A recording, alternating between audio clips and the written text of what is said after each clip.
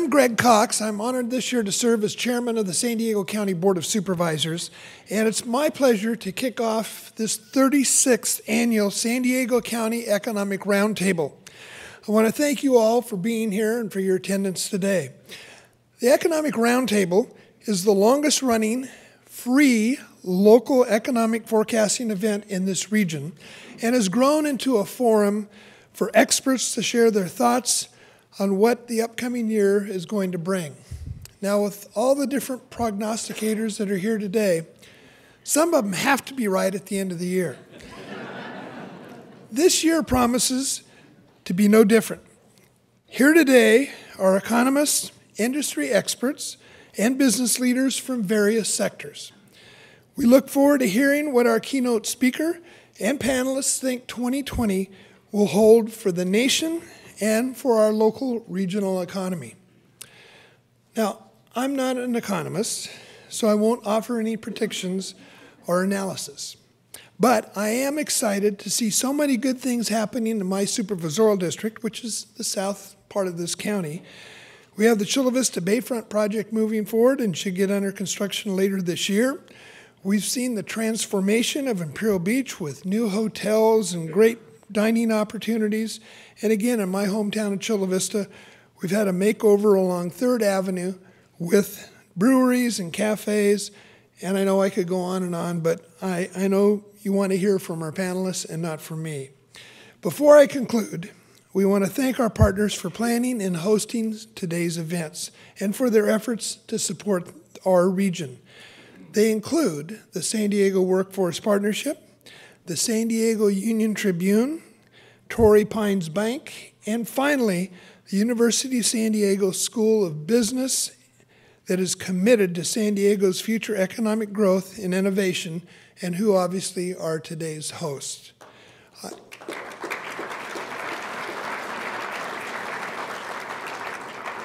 I hope you enjoy this 36th Annual Business Roundtable, Economic Roundtable, and at this time, I'd like to introduce Luis Cruz, San Diego Union-Tribune Community and Public Relations Director for the San Diego Union-Tribune for a few words of welcome.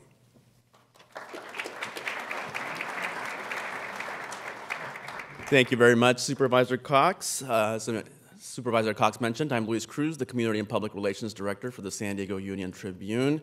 I'm glad to see all of you made it. It was a little chilly this morning. How's everybody doing? Did the weather wake you up? Certainly gave me a slap in the face when I walked out the door, I'll tell you that much. I'm looking forward to hearing what all the smart folks have to say about the 2020 economy. We are hearing, obviously, especially after the State of the Union address, you're hearing all kinds of mixed messages, so I'm hoping that you can all clear that up for me today. We're happy, the San Diego Union-Tribune is happy to be here today. We are San Diego's oldest business, 151 years old, so we appreciate that and appreciate you for all your support. I want to thank all of those of you who help us with our coverage and those of you who share your opinions and expertise on our Econometer, which runs every Sunday. And speaking of the Econometer, our real estate and business reporter, Philip Molnar, who is in the audience here, is the one who puts that together. And he's actually letting me share the mic here today. He's usually the one up here, so thank you for that, Phil. And you can read more about Phil's stories about business and real estate. Just one last plug by signing up to our weekly newsletters at SanDiegoUnionTribune.com newsletters. So thank you again for letting us be part of this important discussion, and I hope everyone has a great morning. Thank you.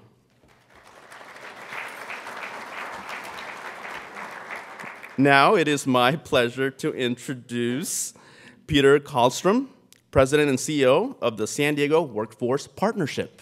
Peter?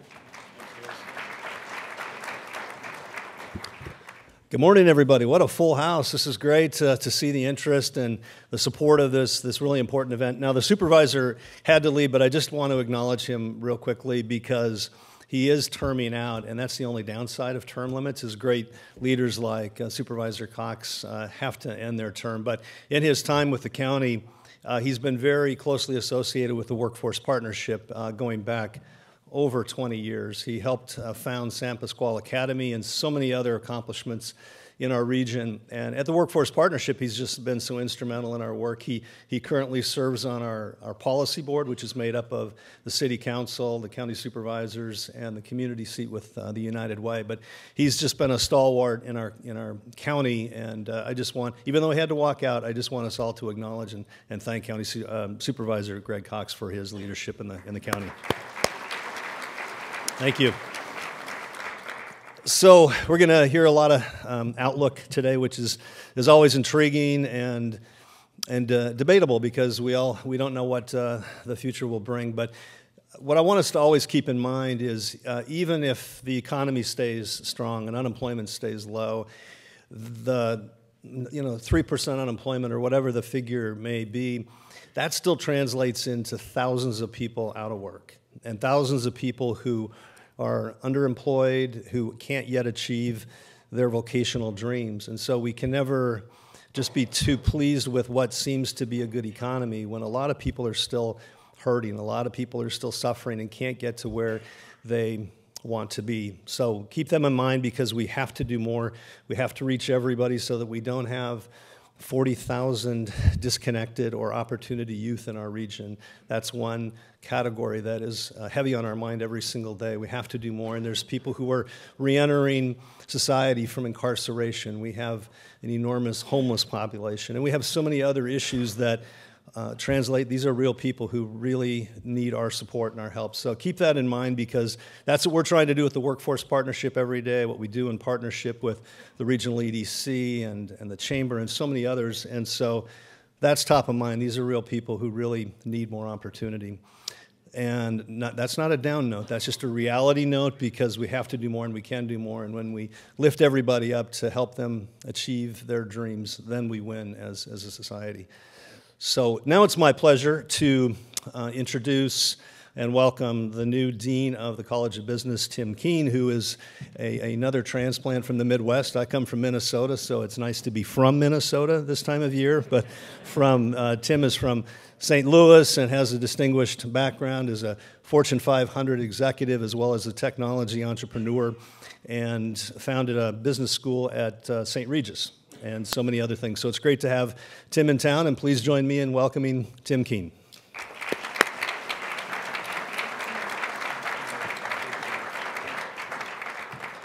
So welcome to USD, everyone, and I want to say thanks to Supervisor Cox and Peter and Luis and Philip, and I have to say, Luis, you need to stop whining about the weather. I just came from Denver. They had 6 inches of snow. It's 20 degrees there, so this is like paradise to me. So anyway, I'd be remiss without saying that we here at the School of Business and USD are so proud to welcome you and feel wonderful about this relationship that we've developed with the community. I'll let you know that you'll hear more about in the coming weeks and months that we in the USD School of Business are going to be building a facility right across the way here that's going to double the space of our business school, 120,000 square feet.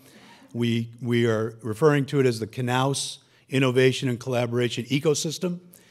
Some of you may just refer to it as a building, that's okay. But that is going to happen over the next couple of years.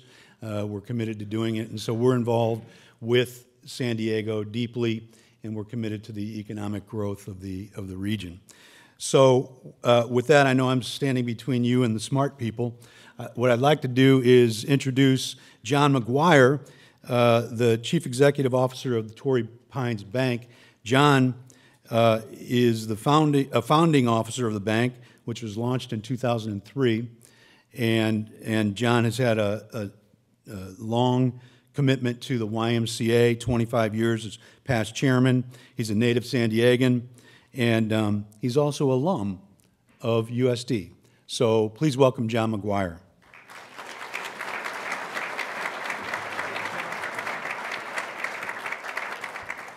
Thank you, Tim. As a native San Diegan, I'm not used to this kind of cold weather, and I learned today in my car I have a steering wheel heater, and I used it for the first time. It was actually kind of nice. I want to thank everybody for being with us today. It's great to see a full house. A little bit about Torrey Pines Bank. We started about 17 years ago. We started putting our team together. We opened our doors May 23rd of 2003 with $20 million in capital, and today we're the 8th largest bank in San Diego, and we couldn't do it without the team of people that we have working for us and our clients. Many of you are here today, and I want to thank you for your business. And for those of you who don't know or haven't heard of us, we'd love to get a chance to meet you and tell you more about our bank. And before we get started, I want to express my sincere appreciation to the University of San Diego, who's a wonderful partner. We're very proud to partner with the university in today's event, but we also have the opportunity to partner in other events. And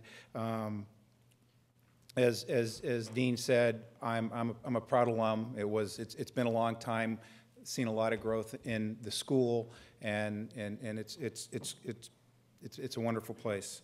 And I'd also like to say thank you to our partners, San Diego Workforce Partnership, the County of San Diego, and the Union-Tribune. So I'd like to introduce, where's Dr. Thornberg? He's over there, okay. Our speaker today is a founder of Beacon Economics. He's a panel member of the National Association of Business Economists Quarterly Outlook and a contributor to monthly economics polls published by Reuters. He serves as chair of the California Chamber of Commerce Economic Advisory Council and is a member of the California Association for Local Economic Development. He's nationally known for forecasting the subprime mortgage market crash that began in 2007 and was one of the few economists on record to predict the global economic recession that followed. So without further ado, it is my pleasure to introduce you, Dr. Christopher Thornberg. Thank you very much.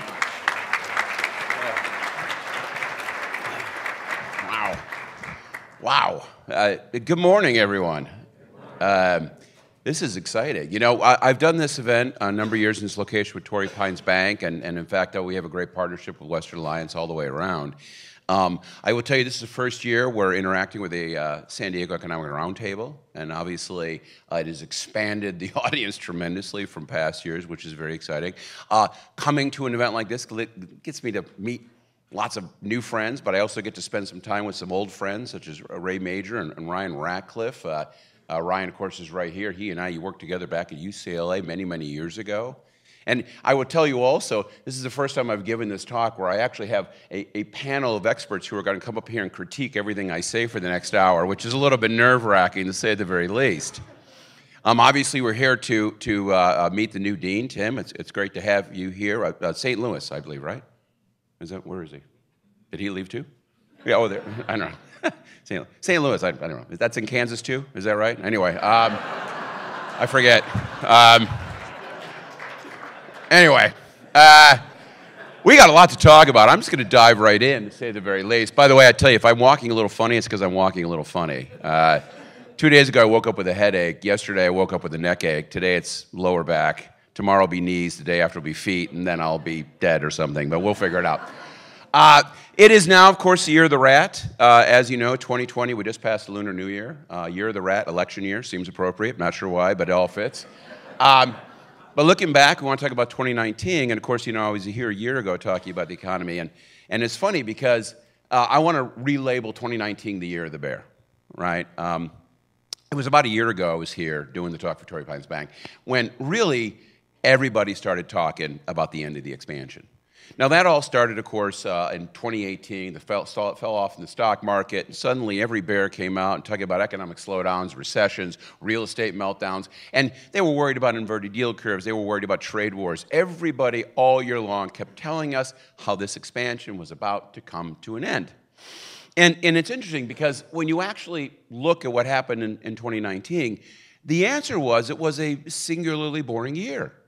Really not much happened.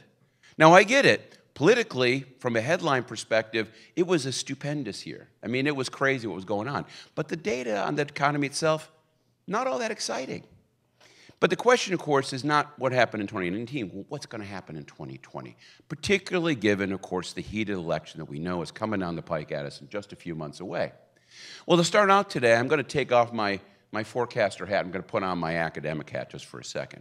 Because if you want to talk about the chance of a recession this year, you first have to have a little understanding of what a recession is in the first place.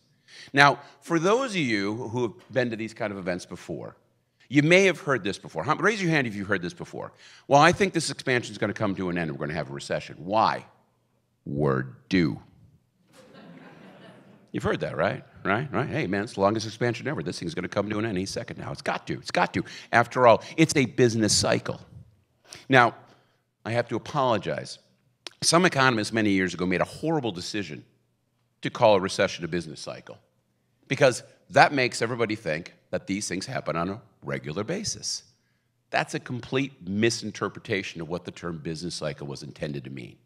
Look, when they started disentangling, because to be clear, growth is the default mode of any economy. Economies grow. Why? Because economies are made up of people trying to get ahead for themselves, for their families, for their businesses, whatever the case is. And when you collectively add up the efforts of all those individuals, the economy grows. But economists have observed every once in a while that wonderful system gets thrown into disarray. Suddenly, markets are no longer clearing. People can't find jobs. Businesses can't find clients, so on and so forth. Those periods of times we call recessions. Now, when they started disentangling what happened, what they realized is when you break down what a recession is, you will find there are different periods. There's the initial shock and the entry into the downturn. There's the economic trough. There's the early recovery. There's the late recovery. They said, aha, this looks cyclical. We'll call it a business cycle. But, of course, that in no way, shape, or form is to say that recessions themselves are things that happen on a cyclical basis. There has never been a recession that just happened. It doesn't work that way. Every recession has to have a cause. It has to have a reason. It has to have something that's creating the disequilibrium. Now, when I go back and I talk about the first and last time I made a recession call, that was in August 1st of 2006 when I left the UCLA Anderson forecast. And I still remember my first forecast standing in front of a group of people in downtown LA, and I said, hey, guess what? We're going to have a recession. Now, back then, for me, that call was relatively easy. Why? Because the economy, while it felt healthy on the surface back in 2006, was actually a mess. If you looked at what was going on, what was driving growth, it was completely unsustainable. And it all boiled down to that wonderful financial innovation of packaging up subprime credit into asset-backed securities and slicing it off and selling it to unsuspecting investors. You know, to be clear, for anybody who's wondering about this, the two scariest words in financial markets is financial innovation, okay? That's code word for how Wall Street is going to screw you next, okay? Keep that in mind. And this was no exception. It was a wonderful tool, and it funneled billions, if not trillions of dollars into American households. And that, in turn, created some very large imbalances in our economy. One of them had to do with the housing markets. We know the explosive increase in prices, and then, of course, eventually the collapse that happened afterwards. But there was also an overbuilding problem because we built way too many homes. And most of all, Americans took 15% appreciation in their homes and free credit to heart, and everybody said, hey, I don't need to save anymore. And we saw a dangerous diminishment in the savings rates. And that was the scariest thing of all. If Americans start getting ahead of themselves when they pull back suddenly and rebalance their spending with their incomes, well, that's exactly the kind of shock that can create a very large downturn, which is exactly what began to happen in December of 2007, the official beginning of the Great Recession. By the way, that date, December 2007, was very helpfully provided to us by the National Bureau of Economic Research somewhere in December of 2010. Thank you, MBER. We appreciate that wonderful backcast. We were confused whether or not anything bad was going on. Now, of course, put that in mind, why? Why do we date these things? Well, it's helpful from a study standpoint. But also, to be clear, you know, what's funny about that date is I remember the first half of 2008 being on stage with other economists, not debating whether or not we were in a recession, but whether we were even going to have one when we were already in it. And that's, again, because at the beginning of a downturn, you don't often understand that you are in the midst of that particular economic period. It takes a while for that to kind of figure out, oh, we have a real problem here. And that brings me to my second concept, which is a concept of a leading indicator, right? We all hear about leading indicators all the time. What's the point of a leading indicator? Well, remember, it takes a large negative shock to create a recession, and that shock can come from different places. The idea of a leading indicator is some statistic, some number that is kind of a guidepost, it's a road sign, if you will, that tells you that, in fact, there are problems. It isn't necessarily related to the cause of the recession, but it's something to tell you that is happening. Now, when you think about the bearishness that happened through our economy in 2019, it all, of course, was wrapped around that wonderful leading indicator called the stock market, right? We know the stock market's an indicator. Every time I pick up the Wall Street Journal, the stock market knows all, sees all hail the mighty stock market. So when did the stock market understand we had a big problem on our hands back during the Great Recession? Well, the answer there is September 2008, 9 months after the Great Recession began. Far from being the guys who saw it coming, Wall Street seemed to be the last group in the room to understand we actually had a real problem on our hands, which is intriguing since they caused the problem in the first place. So no, stock markets are not leading indicators, and we need to stop pretending they are. Now, where are we? Where is the economy in 2020? Are we going to have this recession that everybody keeps telling us about? And the answer is no, we're not. Look, I tell you, the first time I've made a recession call was in 2006. The last time I ever made a recession call was 2006. And I'll tell you why. Go back to this idea. It takes a large negative shock to put this system on its edge. What shock? From where? How? Look, if you take a step back and you look at where our economy is incredibly solid. This is nothing like 2006. This is an economy that is true Goldilocks. It's not too cold. Nothing suggests it's slowing down. It's not too hot. That doesn't look like there's any major imbalances. Consumer spending supported by strong fundamentals. Housing markets are bouncing back. Labor markets are nice and tight. Wages are on the rise. Interest rates are down. Inflation is constrained. Debt markets are very stable. There's not going to be a recession because there's no reason to have a recession. Now, I realize that makes me optimistic. The October 2019 Wall Street Journal Next Recession Survey, 75% of the economists who contributed to that said we're going to have a recession the next 2 years. Now, by the way, the 2018 one said 75% of them said we were going to have a recession by the end of 2020. And by the way, the 17 one said by the end of 19, and the 16 one by the end of 18, okay? In other words, the Wall Street Journal Next Recession Survey continues to tell us over and over the next recession is always 2 years away, which is really good news when you think about it, right? Again, not a leading indicator, broken clock. It's not when, it's why. If there is no why, there is no when, period. Simple as that. Now, with that good news, particularly for the president, and of course in his tough re-election bid, there's also some bad news. The economy is not great by any stretch of the imagination. If anything, I would argue the economy is showing absolute signs of slowing down. This economy is not as healthy as it was last year or the year before that or the year before that. It's a modest slowdown, but absolutely the economy is slowing down. And what's interesting is it's slowing down despite strong monetary and fiscal stimulus. Now, you heard the message last night, which was basically that Trump policies have come in and rescued a failing economy. Well, no, that's not true either. That's not true either. Quite the opposite. There's plenty of drags. There's slow business investment, trade disruptions, labor shortages. There's the Boeing debacle, low oil prices, weak corporate profits, slow population growth. Not all of these are the administration's policy choices, but some of them are. And in a very real way, while you can say certainly the economy is not going to go into a recession, you would also be hard-pressed to say that the policies being pursued by this current administration are all that good for the U.S. economy. Now, by the way, that is not a wholesale endorsement of the other folks either, because they don't seem to be terribly involved with what I would call economic realities either. Now, looking ahead to 2020, I expect continued growth. There are obviously wild cards. There's an equity bubble in play. We have a brewing international pandemic. Of course, we have commodity markets where the stock market is in a massive bubble right now, no doubt about that. But for me, the scariest thing of all are not the short run. The short run's fine. The short run, this economy is providing the vast majority of Americans with the best standard of living they've ever had. And I mean that across the distribution, and we'll come back to that in just a second. But for me, the big scary part of our economy, of our world right now, is political dysfunction. You know, what's amazing to me is as good as the economy is, we have two parties who are ratcheting up the rhetoric of decline, of decay.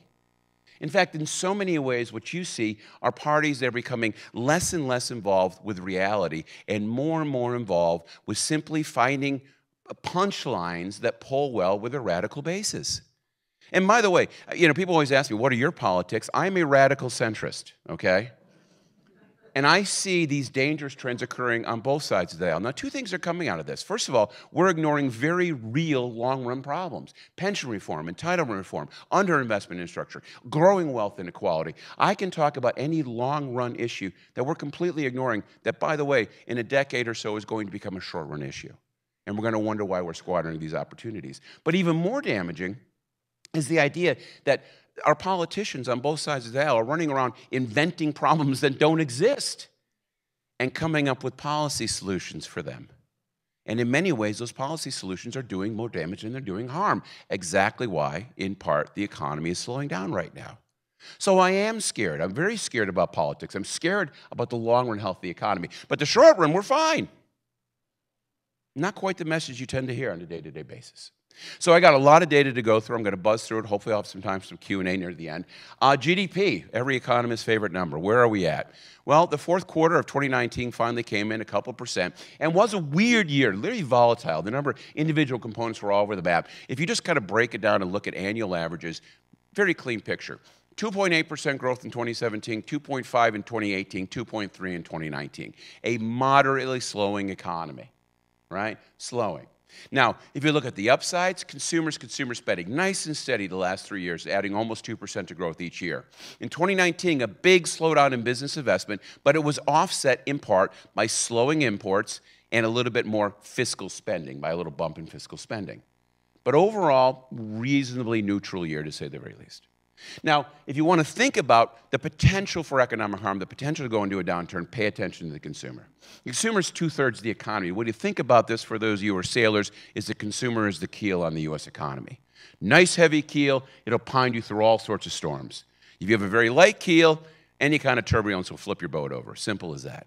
Where's our consumer? Well, overall spending has been slowing a bit, but slowing along with GDP growth. Right now, on a year-on-year basis, consumer spending is growing about 2.5, 2.6%. Nice, steady number. Now, what are people spending money on?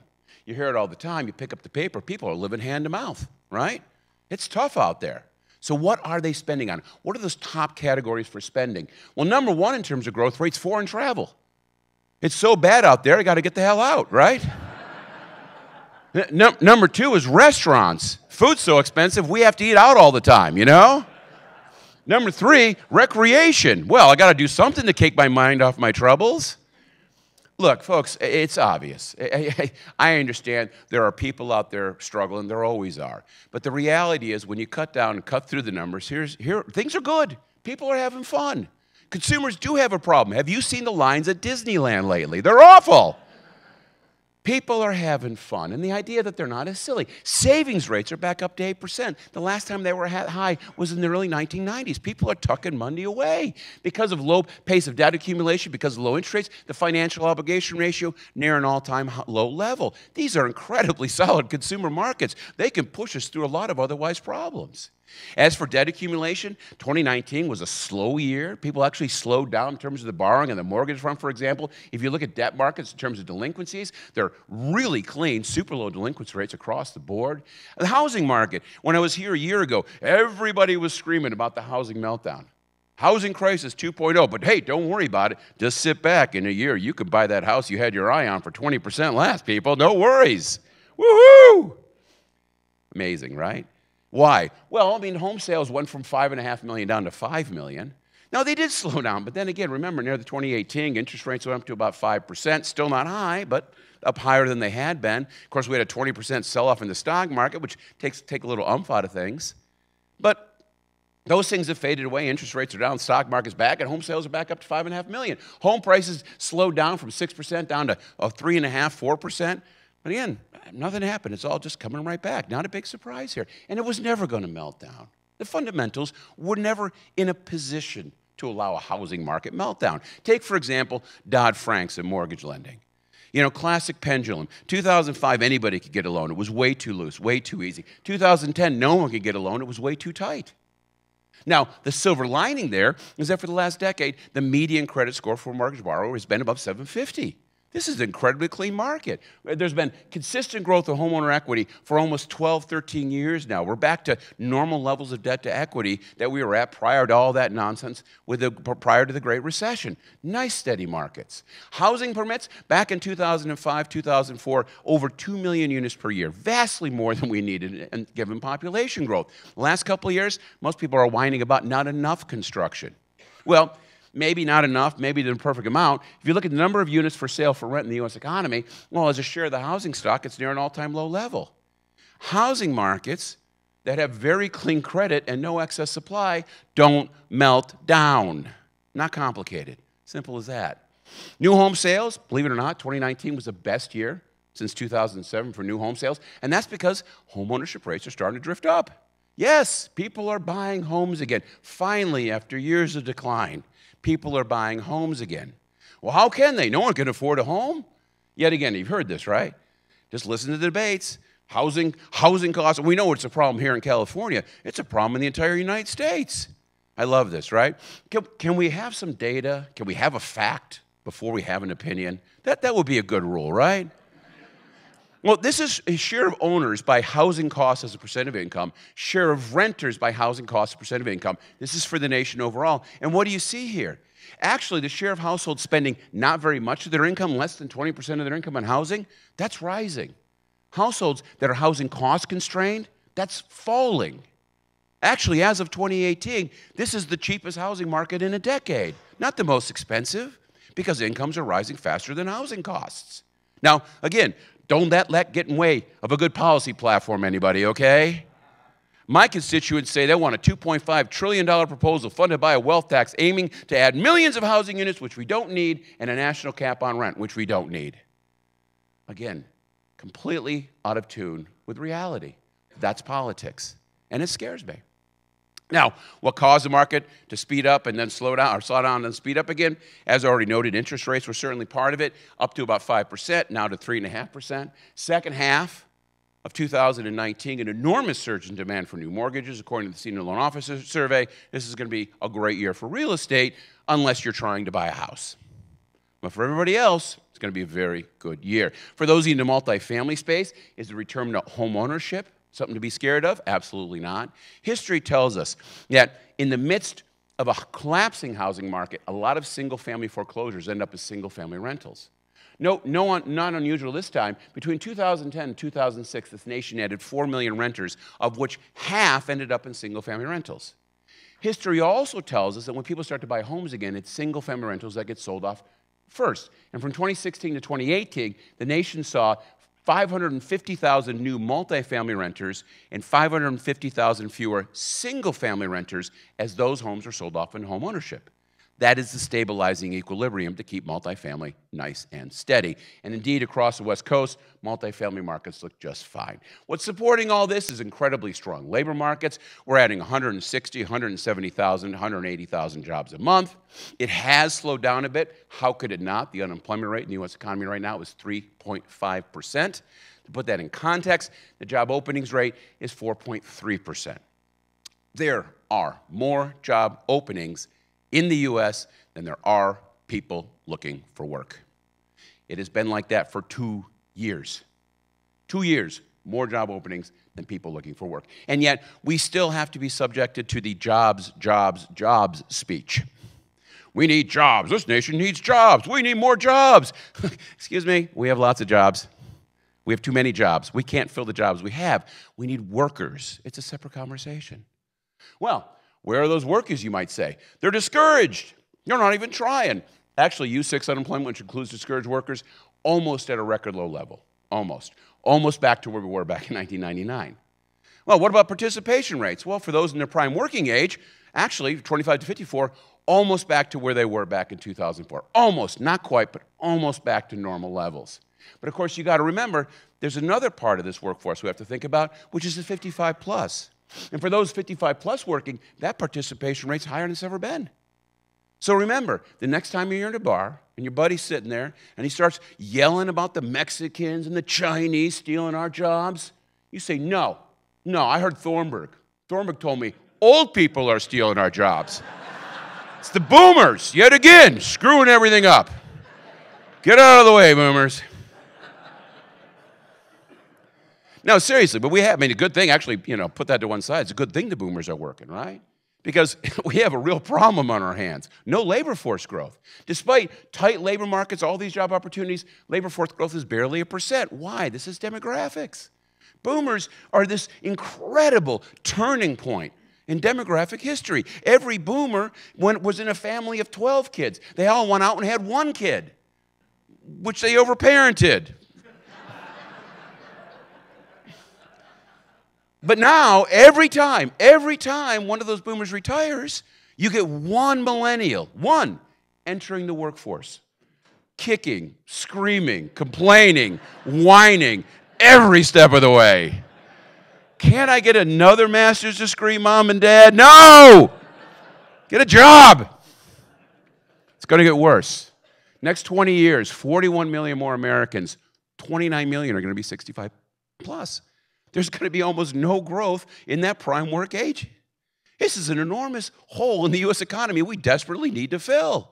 And we're not even trying. We're not even talking about it. Now, of course, the tight labor markets, why are wages going up? Oh, God, we hear this all the time. Wages are going up. Anybody who cites that number that comes out of the BLS on a monthly basis should immediately turn in their economist license and never pretend to be an economist again in real life or on TV. That number is broken. The survey is messed up. The Atlanta Fed guys do something called a wage tracker, where they clean up the real data, make it tell you the real story. Guess what? Since 2015, for 5 years, average real wage growth for full-time workers has been running 4%. Median's been running 2%. This is better than the last expansion, almost as good as the late 90s, which, by the way, was a massive tech bubble economy. These are good numbers. From 15 to 18, the greatest pace of earnings increase in the U.S. economy are for people without a high school degree. This tight labor market is offering opportunities like never before. And I know we have a lot of workforce people in the audience. By the way, this is no way, shape, or form means we don't need workforce development. We need it now more than ever. You're doing workforce development when the unemployment rate's 9%, you're pushing on a string. You're giving people skills to go out in the labor market, which they still can't compete in because they don't have experience like all the laid-off workers. But now, every time you take one of those kids and you give them skills and opportunity and you get them into a career pathway, it works because they are needed. These efforts are so important now more than ever, not just to help those people get on the next step in life, but also to fill this massive hole in the economy. So good work. Keep it up. And of course, you'll hear things like, well, maybe that's the case, but earnings have barely grown in 30, 40 years, right? There's data from the census that says real earnings are exactly the same today for male workers as they were in the early 1970s. I love this. Oh, it's from the census. It must be true. No, know your data, okay? This is garbage, people. It's garbage. Does anybody really think people live exactly the same today as they did in 1973? There's been no increase in quality of life? Really? No, of course not. This is busted data. For example, let's take some basic statistics. Life expectancy. Back then, 67. Today, 76. Infant mortality down. Crime rate down. Violent crime rate down. Percent of the population with college degrees up. Relative to the early 1970s, we live longer, we live safer, we live healthier, we live smarter. Where is this in the data? It's not. These kind of statistics don't get captured in that data. There's plenty of other problems here. For example, inflation. Inflation is a huge problem. We have to deal with inflation. You all heard the conspiracy theory, right? Inflation is much worse than they tell us. Inflation is much worse. Actually, inflation is much better than they tell us. Why? I'll tell you why. Because you got to remember how inflation's created. And it's not as simple as you think. For example, you can say, well, okay, 5 years ago, a Ford Explorer cost $40,000. Today, it costs $50,000. 25% over 5 years, ergo 5% inflation for the cost of a Ford Explorer. Not quite. Ford Explorer today is better than it was 5 years ago. It gets better gas mileage, it's better electronics, it lasts longer, it doesn't need as many brake changes, it has more cup holders. Whatever it is, it's better, right? Now, the reason that's important is you have to adjust for quality. So what do? They got all sorts of models, and that works great until it doesn't. Because sometimes there's such a spectacular change in technology, you can't possibly capture it. My favorite example is a smartphone. 90% of Americans have a smartphone, 90%. That means everybody except for those under 4 years old and blind people have a smartphone, okay? And as far as I know, even some blind people now have smartphones, okay? Now, why is this important? Well, a modern smartphone's been around a little over a decade. Today, if you have a modern smartphone in your pocket, you have unlimited access to entertainment, information, communication. You can buy, you can sell, you can bank, you could check, you could borrow, you could do anything. Now, to be clear, we have to inflation adjust. What did a cell phone look like in 1973? Something like that. Can someone quality control? Can you do that for me? Can you figure out the inflation rate? Of course you can. You can't possibly do it. And it matters, you know? Take, for example, the idea of poverty, right? Look, according to the official data, poverty rates haven't changed at all since the 1970s. Almost 15, 16% of the population still lives in poverty. But the kind of idea of what poverty is today relative to 30 years ago is completely different. That yellow line, by the way, that's single moms. The group that has the highest poverty rate in the United States, not a big surprise, single moms. Doesn't surprise me. I got little kids at home. I have a wife. We're fortunate. She didn't have to work. She quit her job. The idea of being a single mom, when I have a job, she doesn't have to work, we have 2 little kids, the idea of being a single mom, that gives me PTSD. That's got to be one of the most insanely hard things any human being on the face of the planet could do. We have an obligation to help those families. We do, period.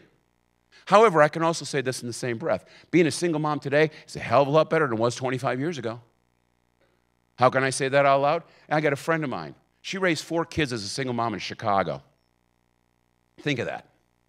If she had to get diapers and food, what did she do? She put her kids on a bus in a snowstorm. Holy shit. What do they do today? Well, they're on their smartphone. Amazon drops it off, the food and the diapers, on their doorstep the next day at a very good price. So again, we can help those families. We can also acknowledge those families have never had it as good as they do today. We can say those things out loud without our heads exploding unless you live in D.C. And that's a problem. That is a real problem. I mean, even the idea of income inequality. The income inequality we use and we talk about all the time is income inequality measured before taxes and transfers. Well, that's kind of important because, hey, Bernie or Liz, how are you going to fix income inequality? More taxes and transfers. Well, shouldn't you use a measure of inequality that includes those? Well, if you do, guess what? Inequality's barely budged in 20 years. Now, I'm not saying things are fine, but let's keep in mind it's wealth inequality, not income equality that's the issue here. And it's a separate conversation completely. Now, what about the manufacturing downturn? Well, okay, industrial production down about 2% on a year-on-year basis. Manufacturing orders are tailing off just a little bit. How important is this to the U.S. economy? Well, back in 2015 and 16, industrial production was down about 2% on a year-over-year basis. Everyone remembers how bad the recession of 15 and 16 was, right? Anyone? Anyone? Oh, yeah, we didn't have a recession in 15 and 16. No kidding. And that's sort of the idea, right?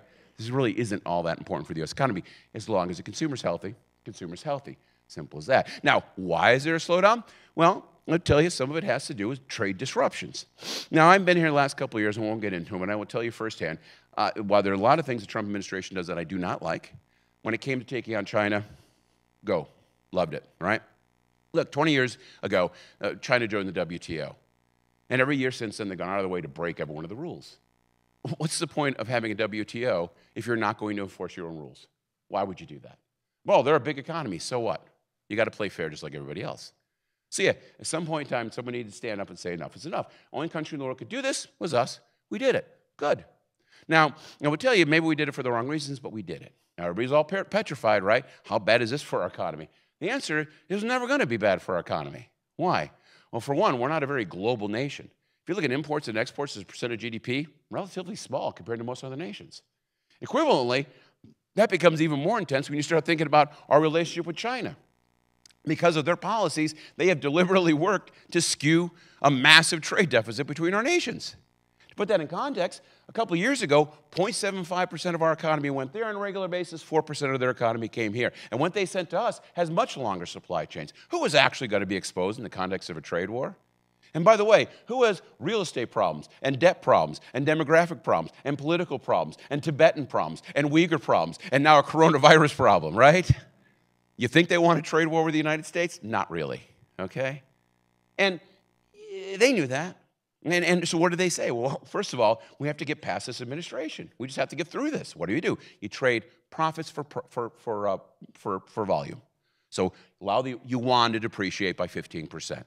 So for the few categories that actually did see the 25% tariff, of which most didn't, they already got 60% paid back by a cheaper yuan, right? was never a big deal for the U.S. economy. It just wasn't. They were going to take it in terms of a profit hit. But to try and score points, they did things. They stopped buying soy. They pulled their money out. They tried various ways to score political points. It didn't matter. It was irrelevant. What's amazing about this is, yes, imports from China down, exports to China down, but overall imports and exports haven't budged. In fact, they've been steady over the last year. Now, you might say, you know, it's still not great news. They aren't rising anymore, and clearly there's been some disruptions in our economy as we find new suppliers and all that kind of stuff. It has taken a little bit of an ump, but the answer is a little bit of ump out of the U.S. economy, not much of one. It really hasn't mattered all that much to us. But of course, it's funny, I was a trade economist. I studied trade, right? And trade economists, for the most part, get ignored, right? The macro guys get all sorts of cool stuff. The micro guys, the finance guys. The trade guys just get ignored because nothing ever happens. But now something happened in trade. Oh, they gotta say something, right? And so they're running around. I love this. This is a trade economist. Well, the president's tariffs and trade barriers are reducing average real household income by $1,200 this year. Really? Can you imagine saying that out loud? I'm just curious. How many stories have you seen about how bad this trade war has been with the United States? Has anybody in this room actually seen anything in your life that looks like a trade war effect? Has anybody walked into Costco and looked at the TVs and went, man, those are expensive? Have you walked into Walmart and go, I can't believe the price of a pair of jeans? Of course not.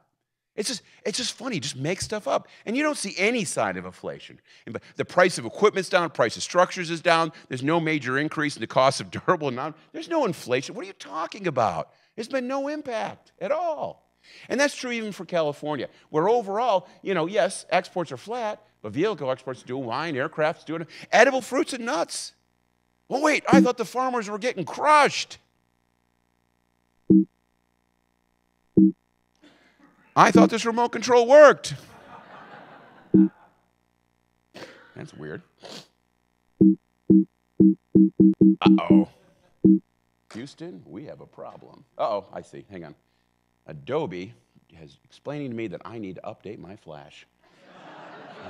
All right. Well, thank you, Adobe. We appreciate that.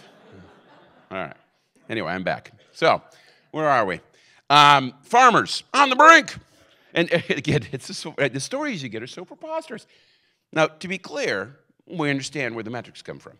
2 years ago, we sold $15.5 billion, over 28% of the entire soy crop to China. Went to zero the next year. These poor guys must be getting crushed. Time out.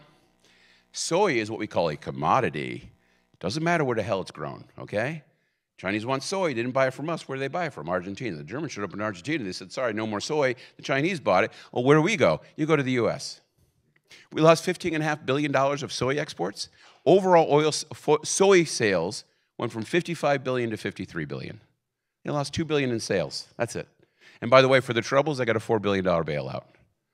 So the next time you read an article and they go, how can the farmers still support Trump? Now you know. Oil, there's another thing. We might have a war in the Middle East. Good. It's interesting. You know what the problem in oil is? It's too cheap. $50 a barrel. Why? Because we're making 13 million barrels a day. 2.5 times as much in 2008. This globe is awash with oil. And indeed, if you look across the slowdown in business investment, by far and away the number one is in mining. That's the big problem. They're not putting holes in the ground. Man, if you had a war in the Middle East and oil prices were $75, you'd have a wave of new investment from Texas to North Dakota. You'd see an explosion in business spending and hiring in those areas.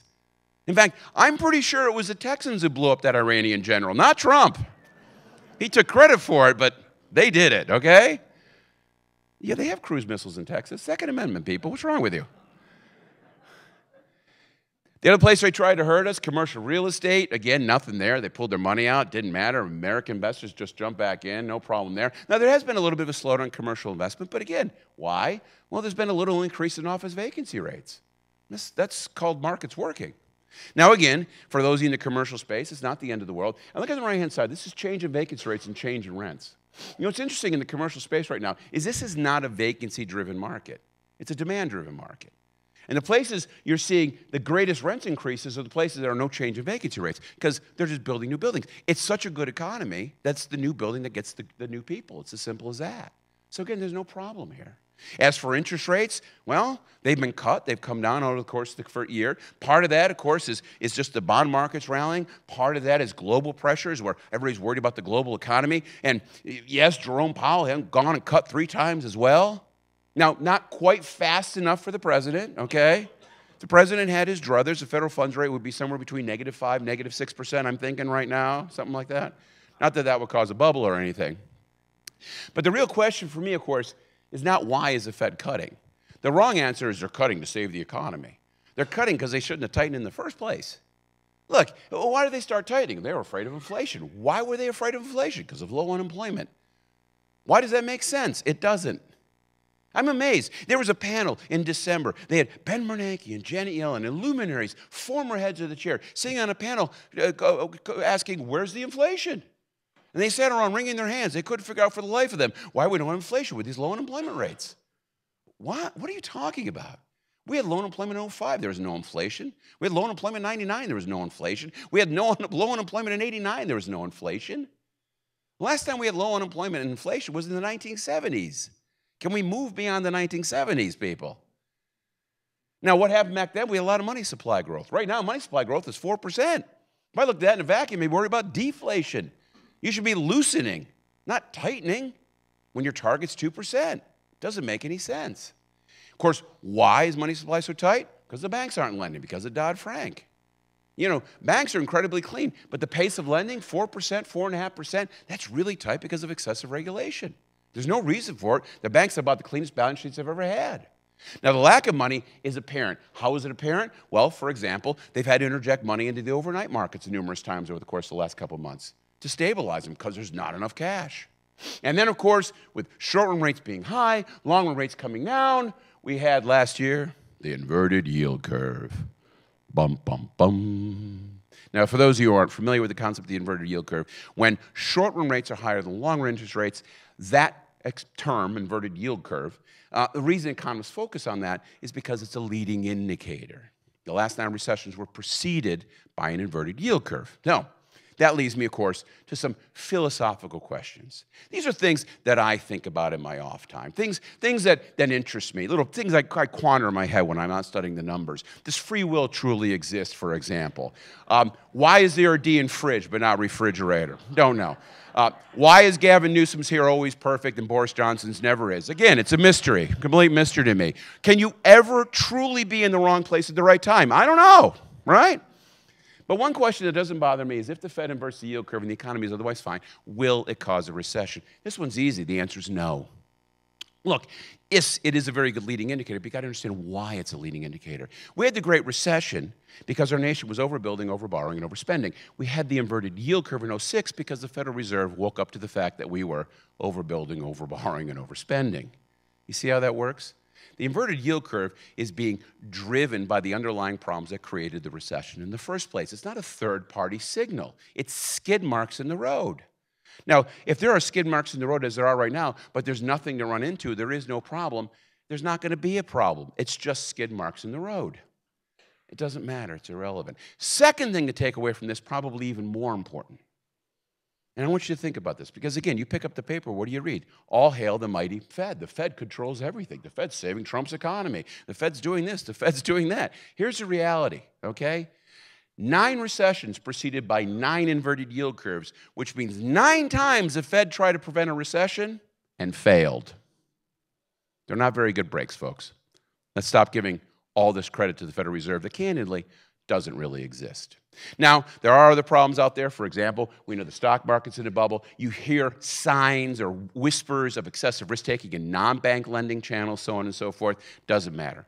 Again, financial markets in a vacuum cannot create recessions. Financial markets can create imbalances in the real world that can create recessions, but without that intermediate step, this is all just noise. We may look back and realize we created a real mess here, but until you start to see the U.S. economy got out of whack, it just doesn't matter. In fact, for me, the only debt that matters is the federal debt, which of course is absolutely exploding. And for all the conversation last night, the one thing that wasn't discussed was the fact that we're going to borrow $1 trillion this year in a full employment, solid economy. That's crazy, people. That's crazy. And you got to remember, we're doing this in the beginnings of the boomer fiscal crisis. For 20 years now, the CBO has been telling us year after year after year after year after year, you can't afford Social Security and Medicare. You have to fix it. Whether it's 2030, 2035, there's a problem. It's coming. And what are we doing? We're trying to bring that crisis closer by blowing out the budget now for no reason whatsoever. It's so irresponsible, to say the very least. And go the next step. You know, CBO a couple of years ago said, hey, make the U.S. economy grow faster. How do you make it grow faster? Well, you can enact immigration reform to increase the number of workers. You know, we know where we are on that particular front. You reform the income tax code the way Reagan and Kennedy did. We didn't reform the income tax code. We cut taxes. And by the way, we got zero economic stimulus for it. Just look at the slowing economy. You could increase Social Security retirement age. Well, the Democrats just took over Congress, want to increase Social Security benefits for the richest group of retirees ever. And of course, last but not least, finally, bipartisan agreement, you could reduce deficits by $4 trillion. No. They can get together and increase deficits by $4 trillion over the next 10 years. So our elected leaders are doing the exact opposite of what economists are telling them to do. And, you know, that's the scariest thing of all right there. Now, a little bit more regionally, you got dark colors, you got light colors. These are levels of unemployment on a state-by-state basis. What is a higher level of unemployment? Darker colors. Now, the key here, of course, is to understand. Take a look at two states, Iowa and Arizona. Iowa, one of the lowest unemployment rates in the nation. Arizona, one of the highest. Who is growing faster? Arizona, by a good margin. And that's exactly right. One of the things I want you to do is, in this kind of full employment economy, is I want you to put away that simple model we have in our hands, which is high unemployment is good, bad. Low unemployment is good. High unemployment is bad because workers can't find jobs. Low unemployment is bad because jobs can't find workers. And that's exactly what's going on in Iowa. It's not happening in Arizona. Iowa isn't growing, but they're not growing because of China. They're not growing because of Mexico. They're not growing because of regulations. They're not growing because of the Democrats. They're not growing because of the Republicans. They're not growing because people are moving away. And Arizona is growing because people are moving there. You look at net migration on a state-by-state basis, the solid colors where people are moving to, Nevada, Colorado, Arizona, Florida, Georgia, they're moving away from those places in the Midwest, and yes, they're moving away from California. The idea that labor force generates job growth is not complicated. In fact, it's simplistic, but it's amazing how we forget about it in terms of thinking about the business cycle. Here's a basic graphic of labor force and payroll growth. More labor force growth, the more job growth. And you can see the top states for job growth over the last 5 years are the top states for labor force growth, with one exception, the good state of California. Now, California is doing great. Our share of national personal income never been higher. Our economy is growing faster in terms of output growth than the nation for 5-6 years now. But we're seeing slower job growth, and we're seeing it yet again because of a lack of labor supply. You know, on the right-hand side are a bunch of MSAs. Every single one of these MSAs is at or below record levels of unemployment in the state of California. The lowest unemployment has ever been in the state is 4.7%. It's now 4.1%. San Diego tied at 2.9%. The Inland Empire, the lowest ever before, 4.8, it's now 4. LA, the lowest ever before, 4.7, it's now 4.4. Everywhere you look in the state, one thing becomes apparent. Workers are in short supply. And man, you look at San Diego, a couple of years ago, growing 3.5%. It has now slowed to about 2%, maybe even a little bit more when we get the revisions. Still doing better than the state overall, but nevertheless, the constraints are starting to kick in. Now, there's lots of good signs here, and we're gonna have Ray and Ryan are gonna come up and they're gonna tell you all about San Diego, and they have nothing but good news. I know they do. I see the same thing. Tech employment's doing great. Venture capital deals. You've had 3 solid quarters of venture capital. Overall number of deals are up. Here's some big VC deals on the right-hand side. You know, Too Simple, Actus Medical. We're talking, you know, about hundreds of millions of dollars pouring into the area. Hotels, a little softer year compared to last year. But then again, look at these occupancy percents. They're all in the high 70s, low 80s. I mean, that's a full hotel market for the most part. You know, the fact that it's slowing down a bit, well, you're at the top. It's hard to get any more in there. Border activity, despite all the mess, is actually doing okay right now. And let's keep in mind that we do have that new NAFTA kind of signed up, which is good news on that particular front. Lots of good stuff. Non-rents permits are a couple really good year in 2019, near top. All over the place in the radio, they're talking about getting this bond and expanding the convention center. There are good things happening here, people. And by the way, you live in one of the nicest places on the planet. Congratulations, right? But keep in mind some of this. For example, office vacancy rates are actually going up. And it gets me that, again, that idea about demand versus supply living. Look at office. So overall, there's been good absorption in the A space, but the B and C space in offices is actually emptying out. You're seeing negative absorption. What's going on?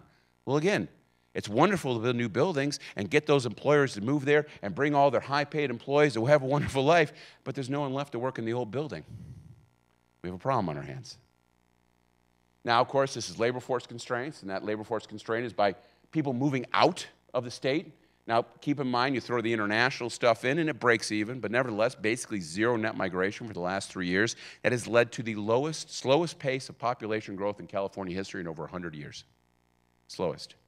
So, yeah, we have a real problem. Why are people moving out? The cost of housing. Housing is unaffordable. We have an affordable housing crisis. Sure looks like it. Rents are up. You see home prices are way up. Looks like an affordability crisis, except for it's not. Except for it's not. Why? Well, let's take, for example, something as simple as median rent as a percent of household income.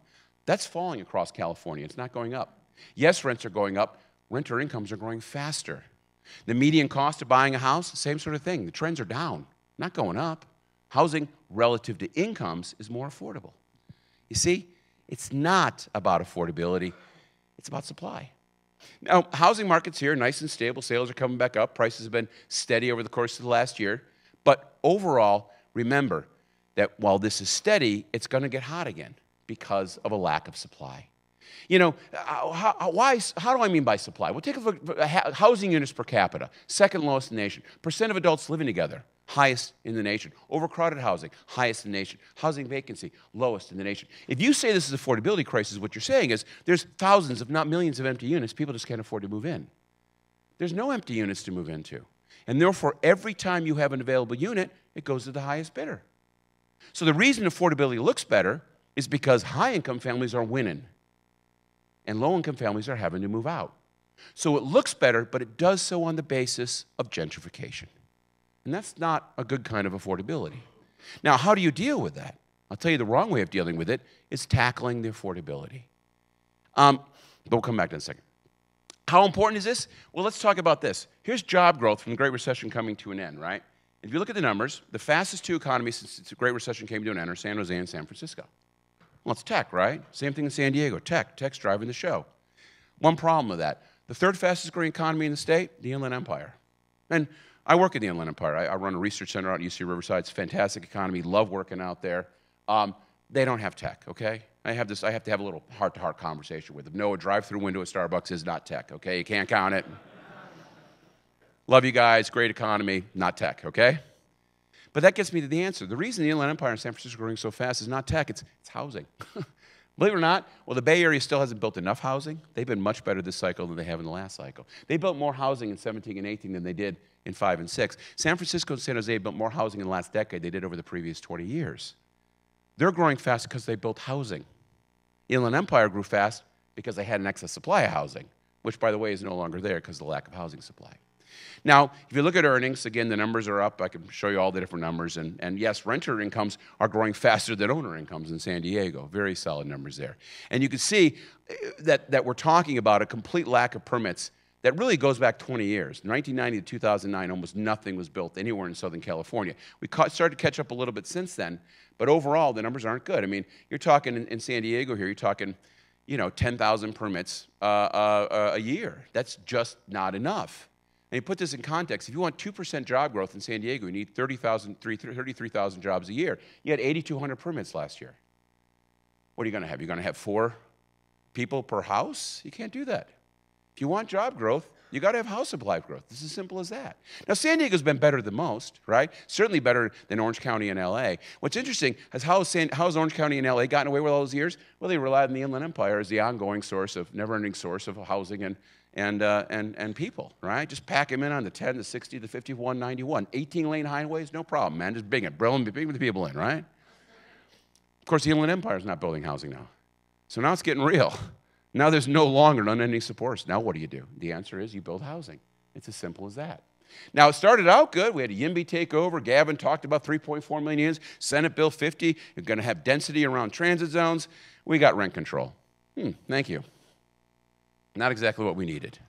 Because remember, you say, well, rent control, we've got to help those families who are getting pushed out. Well, actually, you're not. Because in the end, if you put rent control into place, builders build less, and you make the supply problem worse, which makes affordability worse for everybody, which gentrifies other people out. So you might take a few low-income families and help them, but you do so only at the cost of pushing other low-income families right out of the state. You're chasing your own tail. You're not moving the needle. Supply, supply, supply. You got to build it. It's as simple as that. And it hasn't been a good year. Permits are down in San Diego. Permits are down in the state. Now, this is because of a slowdown. But you got context here, right? If we're going to get 3.4 million units, which is a perfectly reasonable number to catch up, you need this many permits per year. Okay? So we got a long ways to go. But we're not going to get there with rent control. We have to have substantial change in terms of how this state does these things. And it all boils down to incentives, It's as simple as this. So look at any city, particularly small cities. 80% of their incomes come from businesses. 80% of their expenses come from their residents. That's kind of a big deal. That's a real imbalance, particularly in a world where, people move all over the place. Any city will tell you only 1/3 of my residents actually work here. They work somewhere else. Now, what's the key here? What's the problem? It's our fiscal system. We force cities to rely on business taxes. But then we turn around and we don't compensate them for the cost of residence. You tell any city manager, you got 10 acres, what do you want? I want retail. I need retail. Need retail. Can't have that. I want commercial. Can't have that. Single family over 750, because at least that'll break even. Now you need workforce housing. Time out. Every time you make me build an apartment building, that's one more nail in my fiscal coffin. Now, you think of CEQA, you think of permit fees, you think of zoning. These are all manifestations of that underlying financial problem. Gavin, your cities are struggling. Pension costs, labor costs, infrastructure costs. They don't have money, and so therefore, they don't want housing. You, on the other hand, back in 13 and 14, you had $80 billion budget. Today, you got a $145 billion budget. $60 billion increase at the state level. What are you doing with that money? How about paying cities to build the infrastructure for those homes? Why are you making cities do it? If you want cities to build housing, you're not going to beat them into it. You're not going to regulate them into it. You have to give them the positive economic incentives to want it. Then let the chips fall where they may. Newport Beach, you want housing? That's up to you. Irvine, you want tons of housing? That's up to you. But give them the positive incentives. That'll move the needle. But we're not doing that. We're just using rent control and trying to whip the cities and the state. And it's not going to move the needle. Now, is it the end of the world? Not for the economy. Because look, in the end, California is going to continue to grow. Who's leaving the state? Low-skilled folks, lower-income folks. High-skilled, high-income folks move here. What's interesting is take a look at compared Arizona, California, Nevada. On the left-hand side is indexed labor force. They're growing the labor force 35, 40% over the course of 2 decades. We're at like 13%. Look on the right-hand side. That's real output by state. We're dominating them from an output perspective. We're not growing on the extensive margin. We're growing on the intensive margin. So we'll be fine. The economy's fine. There's going to be people in the shops. There's going to be people buying homes. But we put a big sign up the state. You must be this rich to live in this state, otherwise go away. I don't want to live in that state. I don't. Solution, supply, supply, supply, period, supply. So, add it up. Where are we? Things are fine. No recession. Economy is going to continue to grow, 2%. Labor market is going to be tight. Wages are putting pressure on profits. Exports, business investments will be fine. Inflation strain, interest rates low, lending strain, debt level safe. Where people want to move is where you're going to see growth. And people want to move here because we live in one of the best places in the world. So, we're fine. No recession, no downturn. You're going to make money this year, no doubt about it. On the other hand, labor shortages, good luck hiring. Fed, Who knows? Equity markets, all over the map. Deficit, way too big. Bank lending, too constrained. There are signs of excessive risk-taking. These political uncertainties, impeachments, the running battles, these long-run critical policy issues remain completely undiscussed. But the worst thing of all is miserabilism. Now, for those of you who know, that's one of my favorite words, miserabilism, the philosophy of pessimism, desperately trying to convince people things are worse than they actually are. It is so damaging. We live in a world where we've never had it so good. And I'm talking from the billionaires to the single moms in poverty. Yes, distributional conversations are worthwhile, but we can also appreciate we all have it better off. We have toys and things available to us that 20 years ago you couldn't even imagine. We should be thrilled. We should be using this opportunity to sit down and tackle true long-run problems. Instead, we're sitting around whining about how tough we have it. Amazing. Biggest group of spoiled brats on the planet. That's what we are. And it's distorting politics. It's distorting everything. We can do better than this. We can. Remember, folks, it's not the number of jobs, it's the number of workers. It's not who pays for health care, it's why we pay more than anybody else. It's not tax levels, it's tax structure. It's not income inequality, it's wealth inequality. It's not funded government liabilities, it's unfunded. It's not business, it's a lack of public investment. It's not inflation, it's slow bank lending. It's not the cost of housing, it's the supply of housing. We live in a world where we're asking all the wrong questions. And if you want to fix the things that need to be fixed, start by asking the right questions. My ask of you over the next year is turn off the weapons of mass distraction. Ignore the screaming, preposterous headlines that are going along with this election. Make money, be happy, be healthy, and get the message out. We don't need to do this. We don't. We can do a lot better. Thank you very much. So quickly, from left to right here, we have Sarah Burns, the Director of Research and Evaluation from San Diego Workforce Partnership. Eduardo Velasquez, the Director of Research from the San Diego Economic Development Corporation. And Ray Major, Chief Economist, Chief Data Analytics Officer as well for SANDAG. So we were just kind of having a laugh during the break of, thinking of all the things we might riff on that Dr. Thornberg started out with there, and we were saying that we could probably go for 2 days more worth of content here. So we're going to do our best. But I think I'd like to start with Sarah. We were just talking a little bit, and we kind of had two things that were sort of an overlap of things we're interested in that were coming out of what Chris was saying. First of which was that one of the things, you look at job market numbers in San Diego, it's almost we've never had it so good. In particular, we've seen a lot of job growth recently. Tech, and in particular jobs that have a high educational requirement, have been a big part of where job growth and economic growth in San Diego in 2019 has been. So I just want to ask Sarah, and again, anybody who wants to jump in, please do. This is something we all have some feelings about.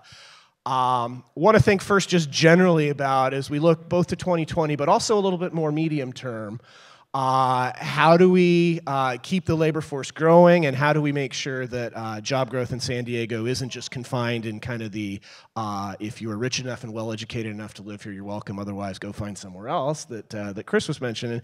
How do we make sure that San Diego kind of has some broad-based growth across the job sectors? So take it away. It's a big question, but I think one of the things that Dr. Thornberg, oh man, your name, Chris, said. Go with Chris. One of the things Chris said that I really loved was economies are made out of people. And there are opportunities out there, and it's up to us to connect the people with the opportunities. And I see the two major ways that we can think about expanding our labor force and making sure that there's access to that labor force across our economy. Are first unlocking the labor force that already exists and is sort of lying dormant. And the other one is about helping the people who maybe don't have advanced degrees be meaningfully connected to the workforce. So the first one, there's a couple of ways we can look at that. One of them is childcare. When we look at nationwide, 94% of workers who are working due to childcare, part-time, unwillfully, are women. There are women who choose to not be in labor force and are able to make that choice, and that's wonderful that they're able to, but we have one of the lowest female labor force participations among major cities in the nation. So I know people who are home with young children who want to be working and wish they could be working, but the lack of availability of high quality and affordable childcare in our county is keeping them from being able to do that. So we have a workforce out there that wants to join our labor force and is being kept from that. So we need to think about how we can solve that problem as one angle toward that. Another is thinking about those people. So we know about 2/3 of our economy doesn't have a bachelor's degree or higher, but about 22% of them have some college and no degree. So how do we reach that population, help them pivot if finishing a degree is something they want to do and they've been kept from doing because of money, or maybe started down the wrong path and weren't able to pivot? How do we help them to get to the place where we need them to be to fill the need in our labor force? And part of that is also looking at our pipeline way earlier, looking at the education system, K-12. How are we exposing students to the world of work and career opportunities at a very young age so that they don't go into college without knowing where they want to go and stop before they get a degree that can then translate into wages and a productive economy? I can keep going. I'm going to go a little bit more. One more thing I guess I want to say about that. One more. Yeah, one more thing. The other part of that being, how do we find opportunities or create opportunities that don't require those advanced degrees that you mentioned? And part of that is creating pathways and access to education for jobs that require maybe an associate degree, maybe a certification of some sort. At the Workforce Partnership, we have an income share agreement program where we are helping people to get certificates in high demand areas that are going to translate quickly after a 9-month certificate into a high paying occupation.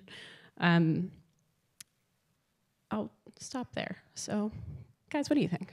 Yeah, I think one of the hardest things to do, and I look at this from being an employer as well as being an economist, is that it's matching the right person to the right job and the skill set. I mean, yes, there are jobs open. I know I have a lot of jobs open in my group, and in fact, like SANDAG has a lot of jobs open. We have an incredibly difficult time. We have an incredibly difficult time finding the right talent to fill those jobs. And I think if that's something that definitely needs to be looked at, is how you can match the skill sets, especially when you have unemployment as low as it is right now. You have businesses who are hiring people who may not necessarily be the absolute right fit for the job sometime because they can't find those right workers. So in a lot of cases, I think coming up with a way to match the jobs is probably as important as training people for the jobs. Yeah, and just to kind of piggyback off of that, we obviously work with a lot of employers here in the region, and the common thread is that they can't find people fast enough. And so being creative and innovating in terms of where you source that talent, I think is something that there's a lot of interest in right now, especially. And so we're excited in partnership with the Workforce Partnership and others in the region. There's a collaborative right now to get employers more directly engaged in that talent sourcing process with education systems here in the region. And that's not just the traditional four-year institutions, but also the community colleges, and engaging more deeply with high schools to make sure that they're identifying that talent earlier and making those connections sooner, and presenting what those opportunities are here in the region for future workers. And truthfully, part of that is going to require greater engagement with populations that are traditionally underserved in our region. We have a large and fast-growing Hispanic population in San Diego, but they're dramatically underrepresented in the highest paying jobs in our region, and typically those that require advanced degrees or higher education to attain. And so when you look at that pipeline of talent, where those people are coming from, we need to be intentional to tap into the populations that we have here in San Diego, because that's where the talent's going to come from. Well, Eduardo, I think I might put you on the spot again here too. I know, a lot of the stuff you're working on in the inclusive growth initiatives is targeted at exactly this. And so, from a self-interested perspective, right, I am in the business of creating new labor supply in some sense as a college professor, and so I always like to hear the other end of what are the skills you need that you aren't necessarily finding when you're going out and looking here. But there's a lot of exciting stuff I think going on in San Diego about kind of partnerships between industry, universities, community colleges, and also sort of K through 12. So I'm just wondering if you can kind of go a little bit more in that direction. Yeah, and so one thing that we're looking at in the moment right now is so the fastest growing occupations in San Diego, the ones that we have the most openings for, really are all kind of tied to software engineering, and that's not concentrated just in the tech industry. That actually it kind of extends and exists in a lot of different industry all the way into the arts.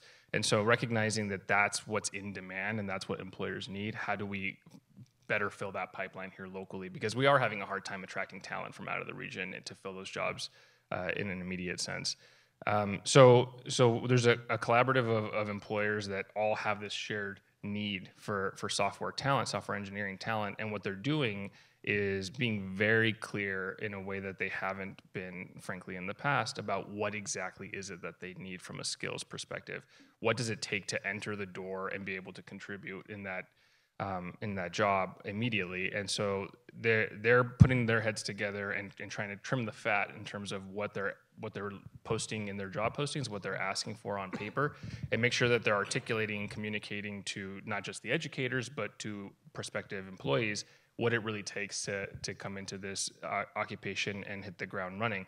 And on the flip side, we have the educational institutions and the community colleges all kind of partnering together to make sure that their curriculum, the training, is on par with what those employer needs are. And so there's a lot of excitement and a lot of momentum, I think, right now in the region to build those bridges and create that better alignment between education providers, the trainers of our workforce, and then the employers that are ultimately going to hire them. Okay, I think one thing, I am a big fan of this quote as an educator, and I think Ray and I were talking a little bit about this too. One of the other kind of, I don't know, a different dimension of software engineering, I think in some sense, is one of those skills that's going to be absolutely necessary 21st century across is we are awash in data and we are lacking people who know what to do with it. So that's one of the things that I know SANDAG's making a big effort on that on your end. We sit atop a massive data and we want to make better, provide a better information framework for making regional policy decisions on the basis of that data. I know that's something we're spending a lot of time here at USD trying to create that mindset in our students that I think, as Chris was saying, let's have some facts before you have an opinion. So I'm glad to see that that's kind of bubbling through at a lot of different levels as well. So I think one of the other things, again, sort of starting with the idea of the $64,000 question for California as a general and San Diego in particular, as you start to think about not necessarily for a year out, but maybe for 5, 10, 20 years out, is kind of this Gordian knot that we have of we're not building housing. Where the most affordable housing is at the other end of the county from where the jobs are being created. You need to commute from, so we're adding more vehicle miles. That's going to undermine some of the county level stuff that we're trying to do on climate goals and whatnot. So I think I have to toss this one to Ray first. What do you see as the way to kind of cut through that? Where should we start making some progress on that? Sure. If there's one takeaway that you can take away from Dr. Thornberg's presentation, just one out of the hundreds of things that we could have taken away, was the supply of housing is really the answer to the problem. When we take a look at, and he showed a graph of the number of housing units that were being produced. In San Diego, we need to build about 12,000 units a year just to keep up with natural increase in our population. This year, it's a great economy. We should be building a lot of housing. We're building less than 10,000 units. Our deficit right now in terms of housing since the Great Recession is about 60,000 units.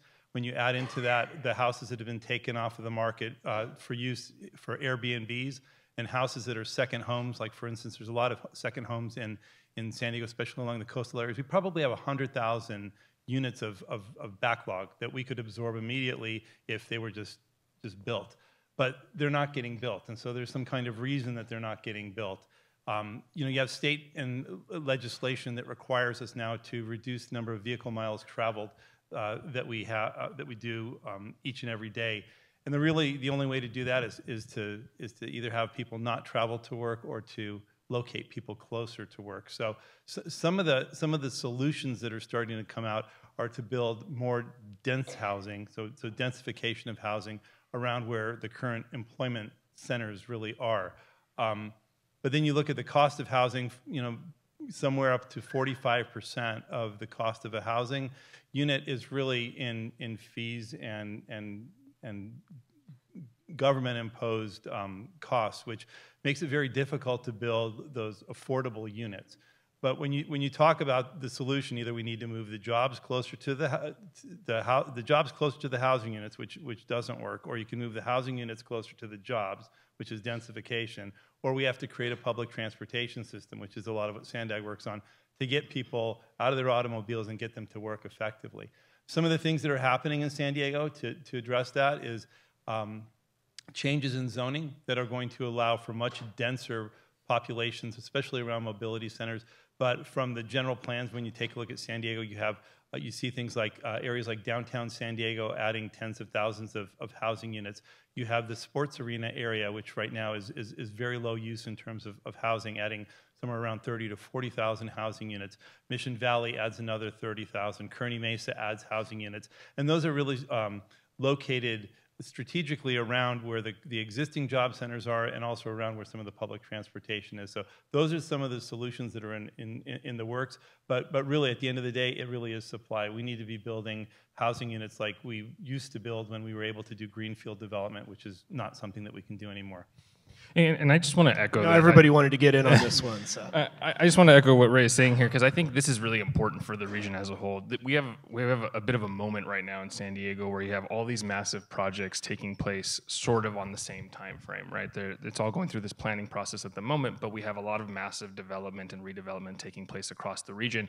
Simultaneously, there's a bold and aggressive vision for connecting all of those nodes and hubs in the region via mass transit. And I think this is important because if we're going to deal with our affordability challenges, we do need to increase the supply of housing, and we need to make sure that those housing units are accessible to workers and that people have other options to get around to and from work beyond their own vehicle. So I think this is a really exciting time for the region, and it's a critical time for the region, and making sure that these projects are sort of executed to their best potential use and are connected and coordinated is very important.